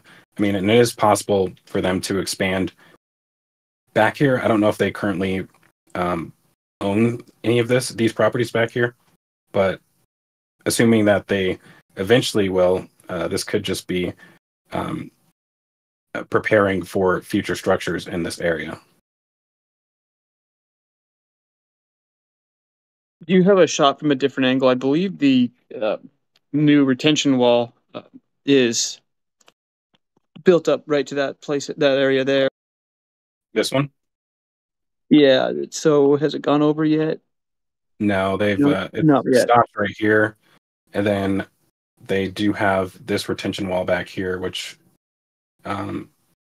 is also new. Yeah, I'm thinking that's the line they're going to go up to. Once they backfill that, they do gain some more footage, but to build another wall and then add more, I would think that if they had permission and were going to do it, that they would have done it at that point. So I'm definitely thinking something else is going to go in here with all the prep work they have going on. But I think that might be it for how far they're going out. Right. Yeah, I imagine that you'd want some space, like if you have lots of semi trucks coming in for delivering material to this building, that you'd want a nice area for them to pull in. Although there's no like docking bays back here. You were just on top of a temporary docking bay, nothing permanent. But if you go down and to the left just a tiny bit, down.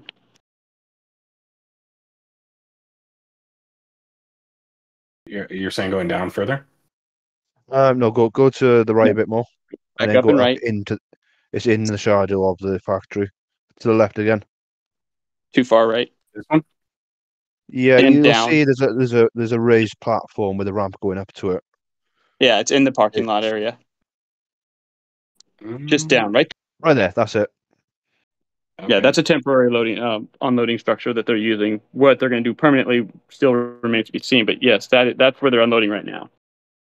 Okay, yeah, this is a little difficult to see with the shadow back here. Yeah, that has been a question of mine, is where on this building is there going to be a proper permanent unloading area? I know there's obviously a lot of doors on the building, but there's no sort of clear, unloading area. Yeah, I did imagine that you could actually pull semi trucks into this building through this garage right here, but I don't know if it is worth doing that, driving something inside the building versus just having an actual loading bay. All right, so I guess we can move on from this, since we're pretty deep into the show, an hour and a half in, and we haven't gotten to the launch site yet. But let's touch on some stuff from the village really quick. And then after that, we will touch on any more questions that y'all may have before we go over to the launch site. And wow, looking at it from this angle, it's really impressive how much living space they have up here now, and compared to what this was even just a year ago. So the neighborhood is definitely coming together really quickly, and these are Some pretty large houses that they have back here. All of these are, I think most of them are duplexes, so that they're split. But yeah, they're making tons of progress back here. They're also building a retaining wall on the backside, kind of like they have behind Mega Bay 2 and near the Starfactory. So yeah, there you can see them forming up the wall back here. And that's nice. Give these houses a little bit of storm surge protection. You can see the wall coming all the way down here. And yeah, this is really taking shape quite nicely. I mean, it's quite a change from just sort of one street of houses at the beginning. Yeah, I mean, I think when they initially started operations up here, I personally would have been less likely to want to actually live up there. But now having a full neighborhood like this, it does seem a little bit more up to date. I would say it doesn't seem like it's such like a, I don't know. I don't know the right word to use without it sounding bad. But yeah, I mean, this looks like a proper neighborhood now, I would say.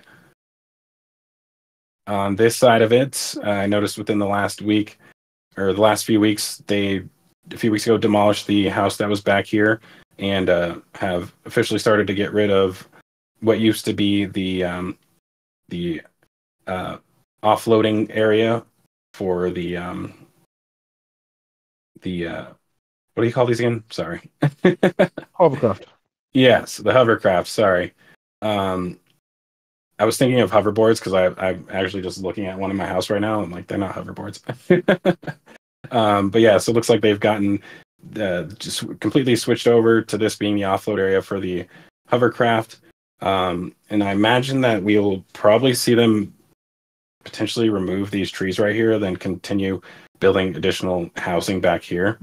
I imagine we'll probably see lots of additional housing back in this area as well too, eventually, as this neighborhood continues to expand.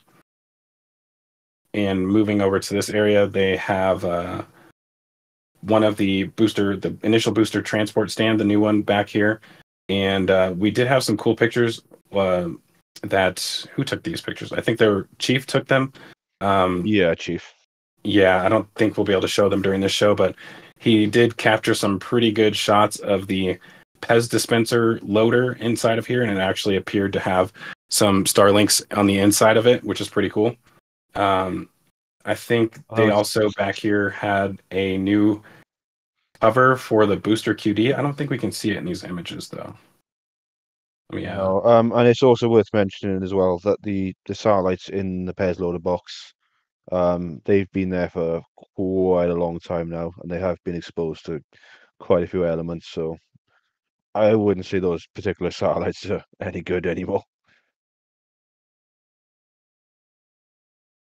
Yeah, it definitely looked like the booster cover door was underneath them too in that area. It was in Sanchez last week, but it's been moved into here. Yeah, I don't see it outside, so it must be inside of there. Moving over to this area, they're also got a nice large concrete pad back here. I wonder if they're going to end up putting more of these small trailers, or sorry, what do you call them? Yes, exactly. Down here in this area. I'm trying to get a shot that shows everything in the same view without it being too zoomed out. So yeah, this looks like, I think we may see even more housing back here, or potentially just a really large parking lot, which, you can never have too much parking space. So I don't know, because we have parking lot here, parking lot there. So I imagine this could potentially just be another large parking lot, or like I said, more living space. And then I think this one right here is a hospital, right? Yeah, that's the medics building. Right. It's like they're about to lay a parking lot around that as well too. So all of this area is coming together really nicely, and everything that was a part of the tracking station is completely gone at this point. And this whole area looks completely different than what it did about a year ago. It would actually be cool now I think about it to have more restaurants potentially back here. That'd be cool. But yeah, it's crazy. You look at this now, and it's as if there was just never a tracking station and a solar farm. It's just pretty much all the evidence of it is just gone. Agreed. All right. Well, let's touch on some questions, and then we will go over to the launch site. All right, just got one in from Beamed. Do you think the original idea was to connect the Starfactory to the office building, and that the design may have changed due to the plot of land that is not SpaceX's? You go first, Zach. I don't know. It doesn't look like it was planning to come anywhere near that, but I guess with where this is right now, the edge of the building, it is possible that once they have access to this, that it could come all the way up to the edge right here. But I don't know. I imagine this being like a kind of like a courtyard area up in the front, almost like a U-shaped drive through right here. So I don't know. I think they may leave this open, but it would be interesting for the factory to actually come all the way up against this. Yeah, I don't think they will connect at any point. I don't know. Personally, I just don't see the point of actually connecting the two buildings like that. And yeah, like I said, the shape of it doesn't look like it's ever actually going to go any further towards the factory. So yeah, I think that's my take on it. I think it's going to remain as two separate buildings.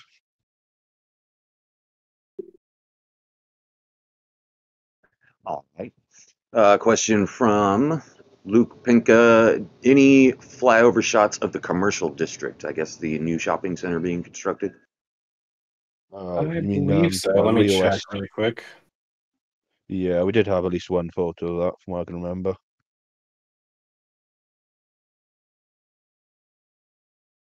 It's not this one. Let's see. Yeah, spoiler alert, it's not much to look at just yet. It's still just dirt on the It ground, hasn't from changed. what I can see. I don't see an image of it here. Oh, wait. Here it is. Yeah, so still just doing groundwork. Not much, like Jake said, not much to show. 'Cause, yeah, I think they're still pretty much in the whole dewatering process of getting all the water out of that area before they really start doing anything else.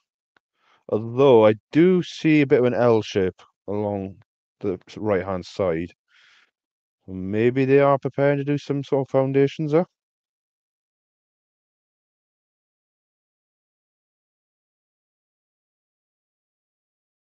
Yeah, it could be. I think that this is just a large pile of dirt right here, and this is kind of they're slowly removing that pile of dirt around the edges right there.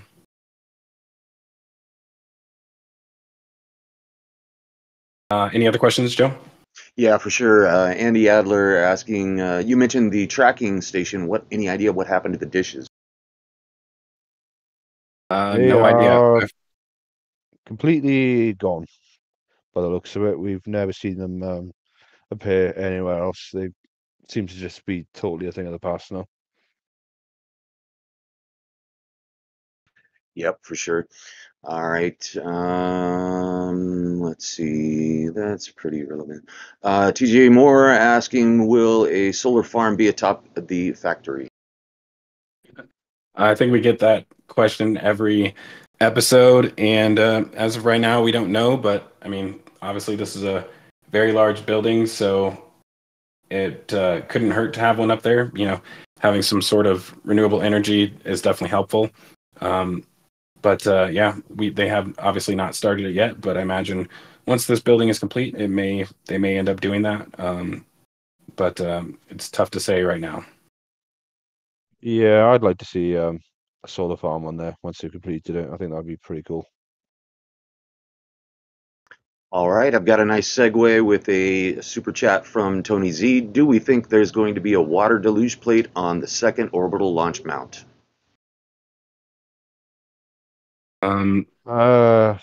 That's a tricky one right now. Because obviously, if you look at LC-39A, they did just pull all the legs down for the launch mount there, so there may be a big redesign on the cards. But I don't know. We don't really know for sure exactly what to expect. Yeah, really all we know right now is they're dewatering and they want to get that strip of land in between because it's just too soon to tell what they're going to do with the amount of changes they've been making to other locations and what they've learned. But we will definitely be watching it closely to see what they looks like they're going to do as they get more and more done with it.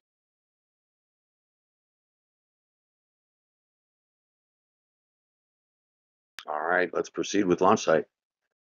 Cool. And yeah, I guess as Jake briefly mentioned, they have been doing a lot of work at the Pad 39A site, but not necessarily the work that people were expecting to see. So we know that they've started to demolish the legs of the that second, or I guess you could say the first Starship launch site at Pad 39A.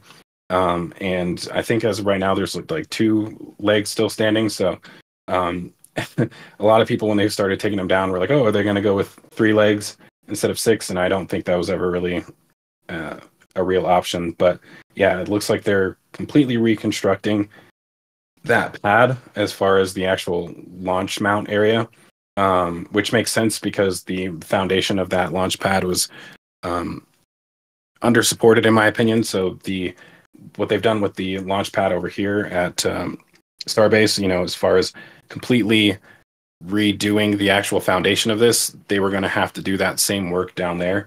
But it's much easier to do it before putting the legs on the ground, because of the fact that they had to break out all of the horizontal tension bands between the legs in order to do this. And they would have had to break those apart down there too, which I don't know if it's easy to do when you don't have the ring on top that's holding all of these legs together and keeping them in position. So when you take out the structure in between that actually attaches them together without having something on top of it to keep them from moving, I guess, I think it makes sense that they ended up having to just completely demolish it and restart over again. But on that note, I think that we're probably going to end up seeing a very different design here. And I think the question still remains on where it's going to go. So obviously we do have the groundwork that they've been doing over here as far as installing all of the drainage. So they did all of that. The drilling rigs right here installing what are they called? The wick drains? I don't know what the proper word for them is. Yeah, drainage wicks. That's pretty much the correct idea. Correct name for that. Yeah, and I guess the question is, if the actual pad is coming here in this specific area or not. So I guess something that I've been wondering, it would be difficult to install drainage underneath where you're actually going to construct the tower, but doing it adjacent to the tower so that as you're putting weight on the area where it's going to be, you'd potentially be pushing water up from the surrounding areas. So I don't know if this is just a drainage, passive draining system over time so that they can slowly prepare the ground, or if this is something that's going to be set up specifically for the purpose of continuing to drain this area as they're constructing, possibly like over here instead. But as of right now, they, as I said, finished up all the drainage over here, and now they've started drilling in this area as well too. So I imagine that pretty soon we may see them actually build up the ground in between this and connect these 2 areas. But I'm actually surprised they haven't done that already. Yeah, I believe there was a comment period for that bit of land there. So, I'm pretty sure that comment period's actually ended now. So I guess we're just waiting to hear the next steps to see if there's any objections to it or not. Hopefully there was no objections. Hopefully. So they could just get going with that sooner. But yeah, I guess anything's possible. Yeah. Overall, I think we have a lot of time left for this construction work. I mean, as far as just the foundation goes, I was expecting to possibly see them really start on the foundation for the next launch, but I don't think we'll see any more groundwork other than what they're currently doing until after Flight 4. So, yeah, I imagine they'll probably be near June before we actually see them really start the foundation. And I don't know, I think possibly what the big holdup with this is not only that comment period that they're currently waiting on the results for that, but also for the static fire stand at Massey's to be completed. Because once that is completed, they can remove pretty much all of this stuff down here. So that, I think, is probably a big limiting factor on getting all of this started, is being able to remove this and the entire tank farm.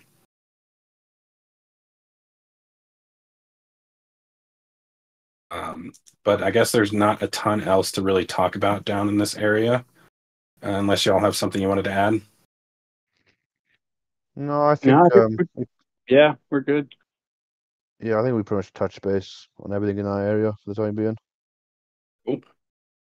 So moving over to the tank farm, they are continuing to slowly transition this. So again, this is something that's going to happen over multiple launches.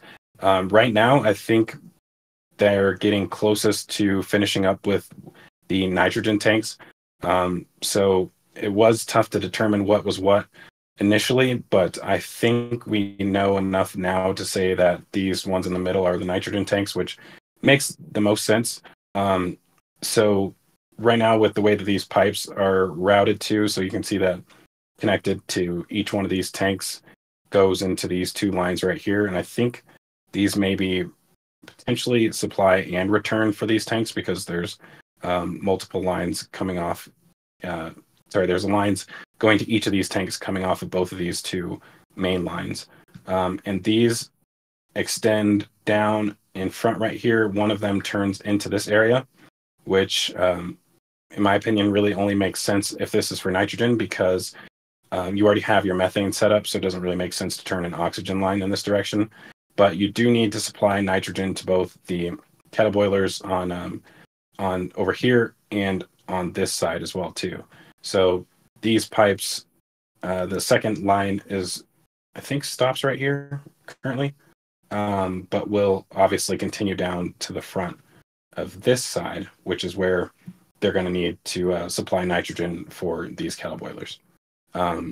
So I guess once that is complete, I would say, like, as far as the construction goes in phases, we'll probably see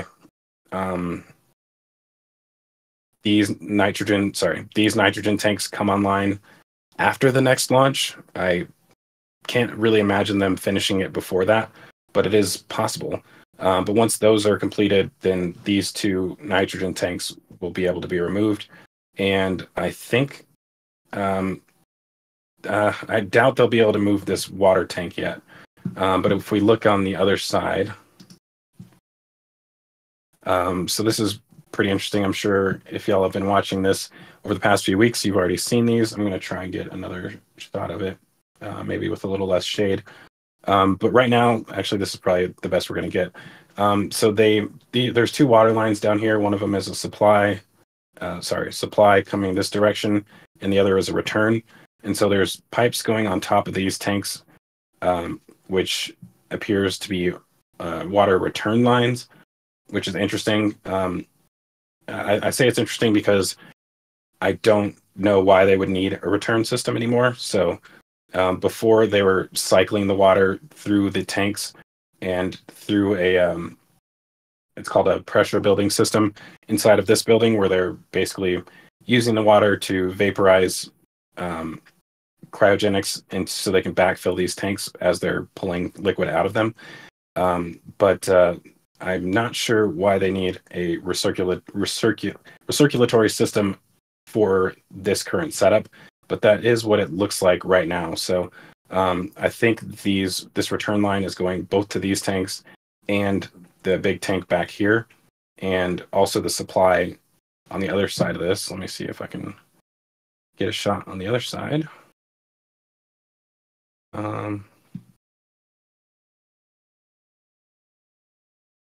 Here we go. Yeah, so you have the water line coming around right here, and it's tough to say whether or not it goes underneath these tanks, because there is a little black area right here, which I believe there may be another pipe coming off of, but it's tough to see. Actually, I don't think it is there. But yeah, so these water tanks, I believe, but it's tough to say for sure right now. But these should replace the their water needs for the actual Firex and detonation suppression system on the launch mount. So they won't need as much water as they had before, since they'll have a different system for actually maintaining pressure in these tanks. So I think these may be all of the water supply that they need for the actual fire suppression system on the launch mount. I'm gonna try and get another shot on the backside again. There we go. But yeah, so they have 2 additional tanks over here. Not 100% sure what those are for yet. Probably gonna have to wait until we get some good images showing all the pipe work. Once this is complete, it'll be a lot easier to see, unless they cover it up like they did with this manifold and stuff down here. But yeah, as far as that phased construction goes, like I said, with each launch, I think we'll see them bring different sections of this online, but I don't know if they'll actually finish this next area that they're doing before this coming launch. If so, I think it may not be as close as we think it is, because there's a lot of work to get it to the point where they're no longer using these 2 nitrogen tanks, I think.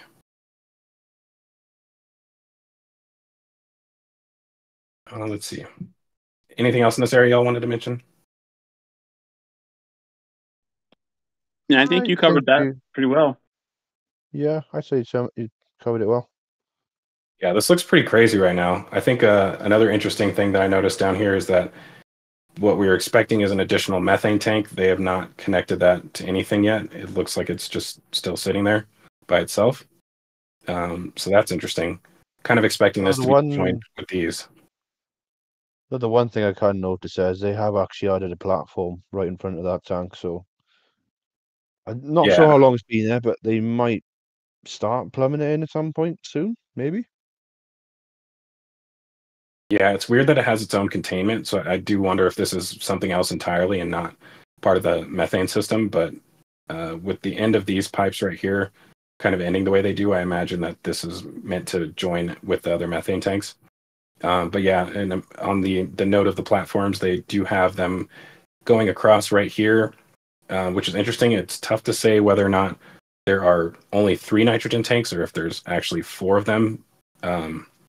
I would expect this platform to continue down here with the other tank. And actually, with the way this pipe extends right here, I think it might be safe to say that this is also a nitrogen tank. Yeah, there was another little change, obviously, since the last flyover. I think, yeah, we had another 2 big vaporizers delivered as well. So it's likely going to be 3 big vaporizers on the new embeds in front of the last 2 hot dog tanks. So basically, to the right of those 2 vertical tanks, yeah, we did see embeds there for 3 vaporizers. And yeah, I guess it's going to be the 3 big ones. Yeah, that's interesting. I mean, in that case, it almost looks like these are nitrogen tanks as well. And potentially, instead of pulling liquid from these tanks, vaporizing it, and then sending it back, they may have separate tanks just for that purpose, which kind of simplifies things a little bit if that's the case. So we may see, I guess, these vaporizers down here, which means that maybe we shouldn't expect to see them inside of this area of the tank farm. I know that they still have the ones underneath the tanks back here. It's tough to see them. Yeah, they're still down there. And yeah, while still looking up that end as well, it is worth mentioning that there does seem to be pipework appearing on the wall behind those tanks. Yeah, you can see some bracketry that goes along there. You might go from the wall. Angle? Yeah, you go on to the very back wall.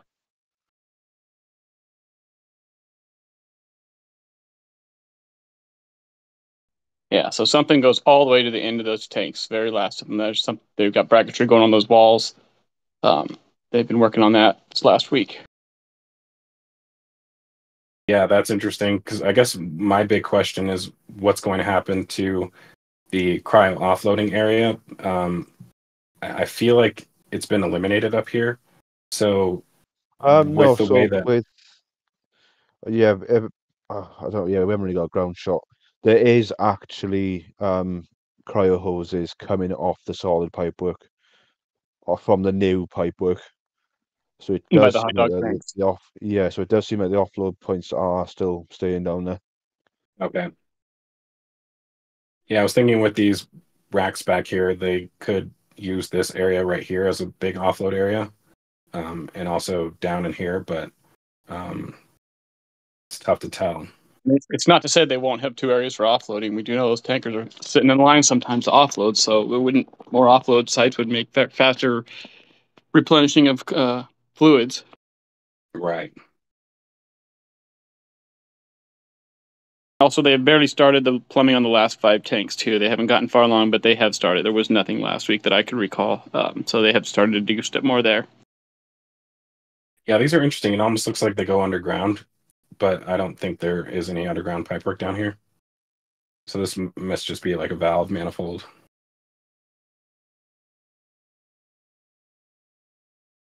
I wonder if these are pumps. So if there's a pump on each LOX tank. Yeah, I think from what I can remember, there is pumps on those skids. Yeah, I wonder if anybody got pictures of these as they were being delivered. That would be nice. I have to look through some older imagery to see if I can find some of that, or potentially even just to see through here at this one on the ground level, might be able to tell. But yeah, with the distance that these are from the LOX tanks, and the fact that they don't have the head pressure from it being a super tall tank like this, I imagine they would need pumps for these to actually pump the liquid oxygen over to these larger pumps on this side. So definitely something that I was expecting to see for a while, and I'm surprised they don't have them on. I wonder if they have them on the nitrogen tanks as well too. They could be part of these manifolds down here. Yeah, I'm pretty sure there is the same things under those tanks. I remember seeing them right at the start before any of the tanks were actually bought in and put on the pedestals there. Right. All right. Well, I guess maybe that kind of ties up all of the orbital tank farm stuff. It's really, I could probably look at this for hours because it's amazing how much it's changed. I think one thing that I know they're not going to do, but it'd be cool to see is if they actually put a massive cover over the top of this. But that's just getting my hopes up. Well, and there was one tiny other little thing before we go over to the orbital pad. They did, I know people saw a lot of concrete being dug up the other day and then repoured. It's that little square at the back of the launch site, for anyone wondering where that new concrete went. If you look to the right, yeah, right by there. Not sure why that was done, because obviously to the left of that is where the booster holding pad is. Maybe there was just some of the ground there was just starting to give away, so maybe it's just a little repair job, possibly. Yeah, I imagine this probably doesn't look as smooth on the ground level as it does from up here. So probably potentially add cracks in that or something. I'm also surprised they haven't deleted the booster stand location right here. All right. Well, shall we move on to the actual launch pad then? So over the past few weeks, they've been slowly getting their reconditioning work for the actual launch mount. And we do know that they removed those cryo tubes last week. And over the last few days, they've reinstalled the flex hoses going into the back of the booster QD. And as of this morning, they also reinstalled the rear cover on that. So definitely getting one step closer to actually being able to return to testing. Man, I will say that it's just crazy how roasted this looks in comparison to the last launch. I do expect to see a lot of changes with the actual top surface of this when they construct the new one. But what we haven't seen, from what I can tell, they haven't cut any of these panels off, which is a good thing. So it doesn't look like they're actually resurfacing the top of this at all, even though it definitely looks way more roasted than it did last time. So I would say once we see the scaffolding come down, we'll know when they're getting closer to having Booster 11 come out for its static fire testing.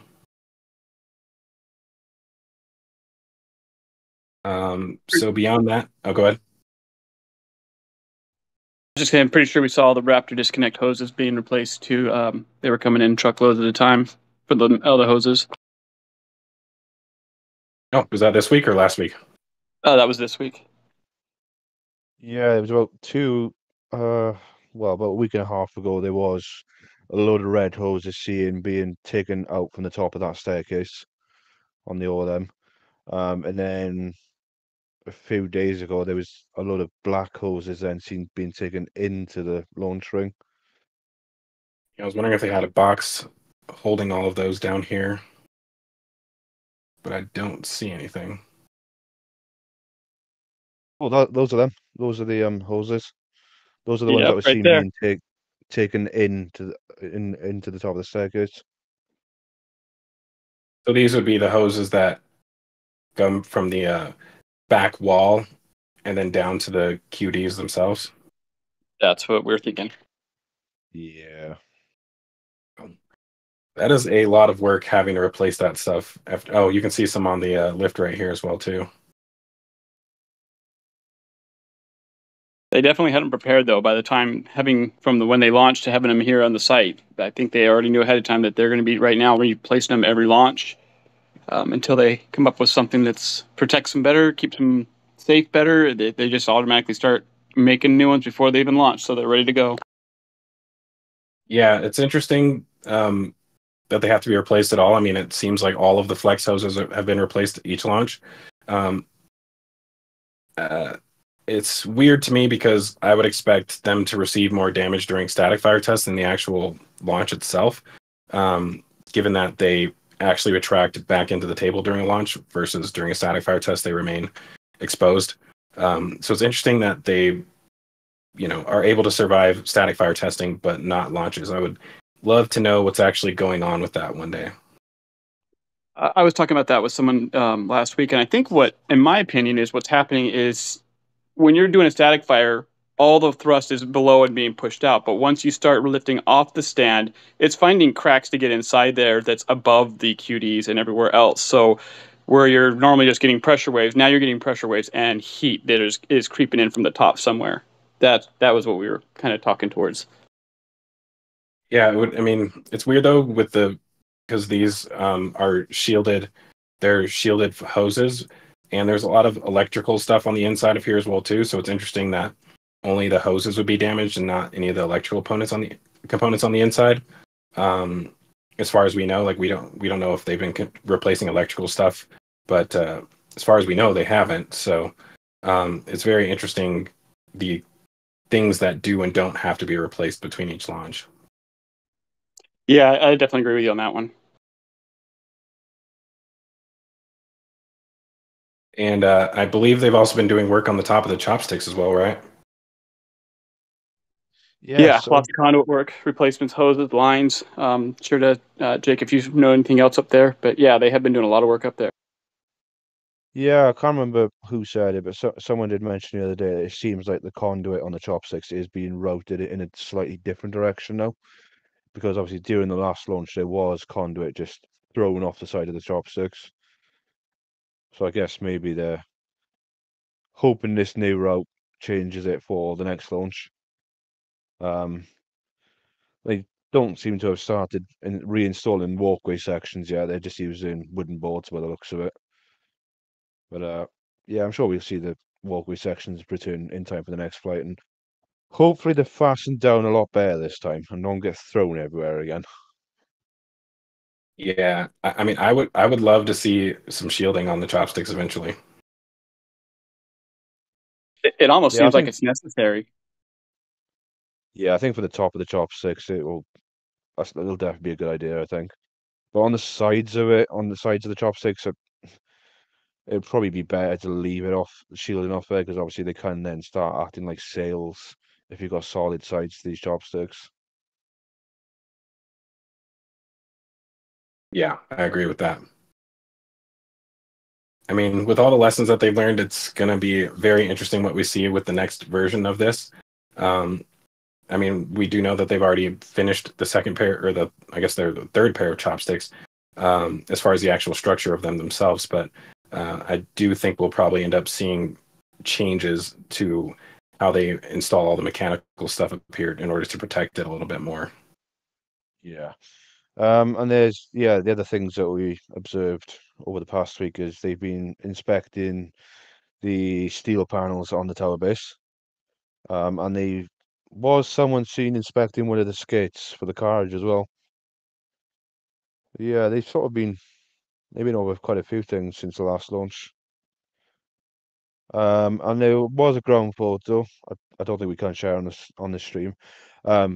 But it was noticed in this ground photo that the base of one of the legs, the OLM legs on the diverter, that it looked like the steel had actually melted during the last launch, and you could see ripples in the steel. Yeah, I saw that too. It's amazing what the pressure waves and heat did to those shielding panels. So I'm not surprised they're doing more inspections throughout everything else.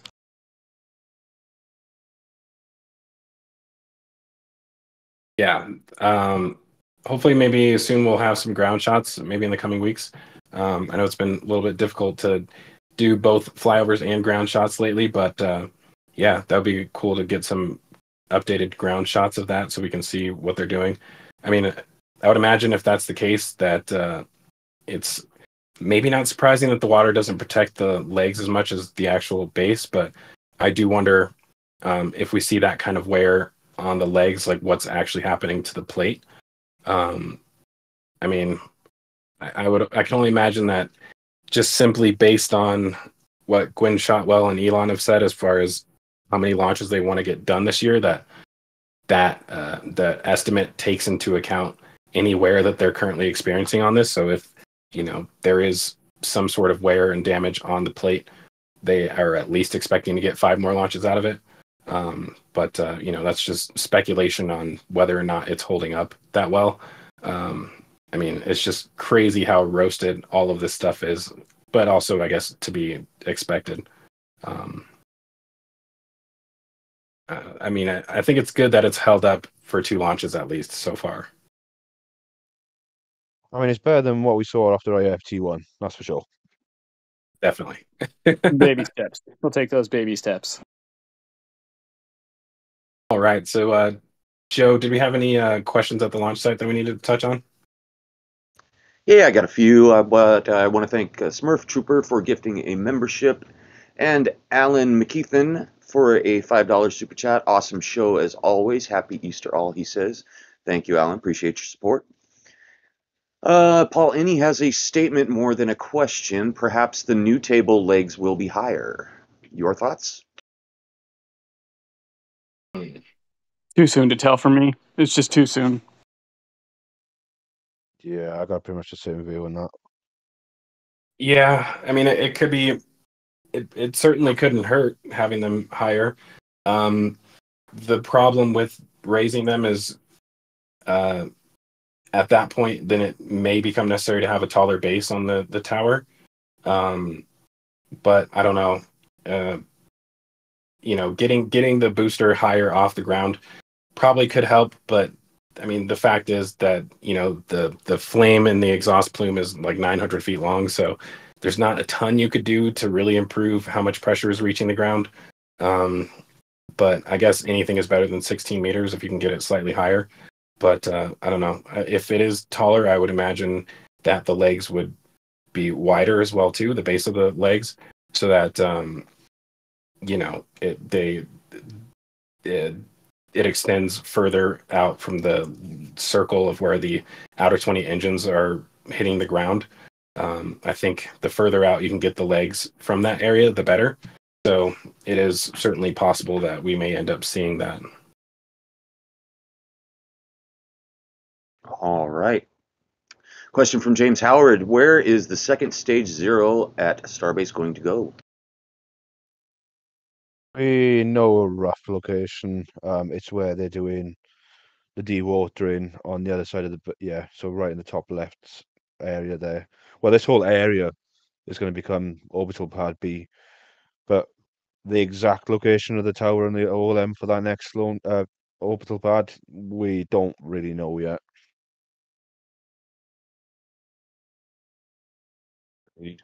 Missing tools question.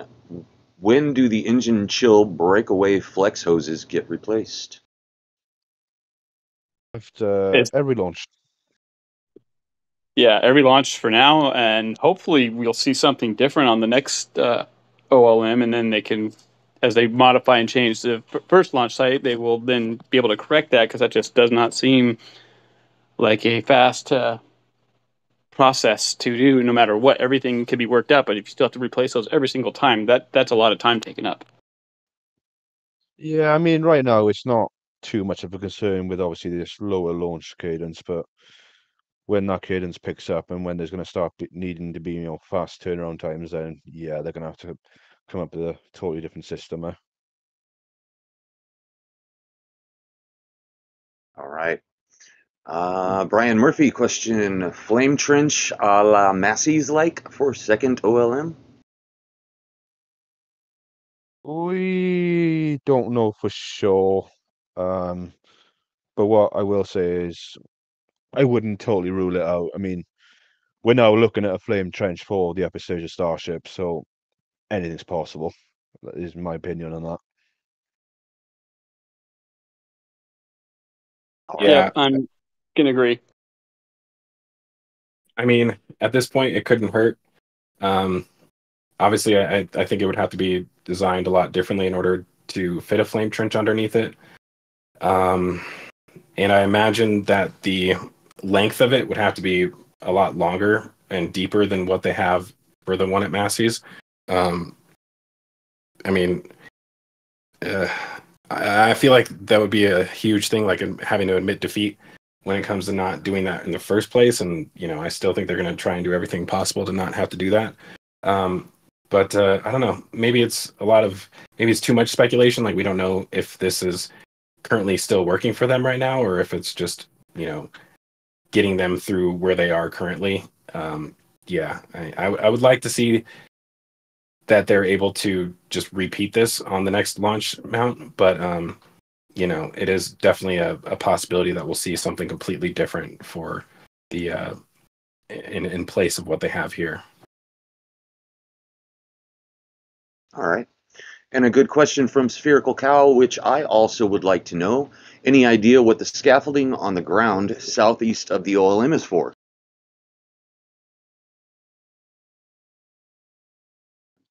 So all that scaffolding, yeah, I know what they're talking about. It's that scaffolding in that area. It's all on wheels, and they've been using that to inspect the welds on the insides of the OLM legs. Ah, excellent. That is cool. I did not know that. That is the last question, and anything else that I have is now clear. Awesome. Well, once again, it was great to be on the show this week. Kind of sucked being gone for close to a month and a half, almost 2 months. But I was glad I was able to make it on here. And thanks to Jake and Todd for joining us, and obviously Astro Joe for handling all the questions and donations. And I hope to be here with you all next week. I think I should be. Still doing some work, kind of getting set up on my side. I was able to get my new office set up in time to be able to do this show, but I still got a lot more to do. So, trying to do all of that while potentially getting another episode out within the next month or so. It's definitely been quite the process. So, like I said, glad I was able to actually make it this week, and hopefully we'll be joining you guys next week. Yeah, it's been good having you back, Zach, and obviously hearing your opinions and all the things visible in these photos. And yeah, we're looking forward to seeing you back again next week. Yeah, definitely. Always great to have you back, Zach. I know I learn more every time I talk with you and listen with you, so I do appreciate you being here. And thanks again, Mauricio, for these flights and these shots. We know some of us know what you go through to get them, and really, really appreciate all the hard work you do for these. Thanks for having me, everybody, and everybody have a great weekend. And yeah, thanks for having me back as well, everyone. It's been fun. And yeah, I'll probably possibly see you around for the next live stream. And yeah, with that, I'll hand it back over to Joe. All right. Thanks, Zach, Jake, Todd. Appreciate your time and knowledge and sharing your wisdom with everybody. Thanks, Emlyn, for turning the knobs and pushing the buttons. Thanks, RGV team, for getting these awesome photos. Thanks, my lovely wife, Astro Jen, for scheduling everybody and rounding everybody up. With that said, most engines cut off, hot staging confirmed. Love you, bye.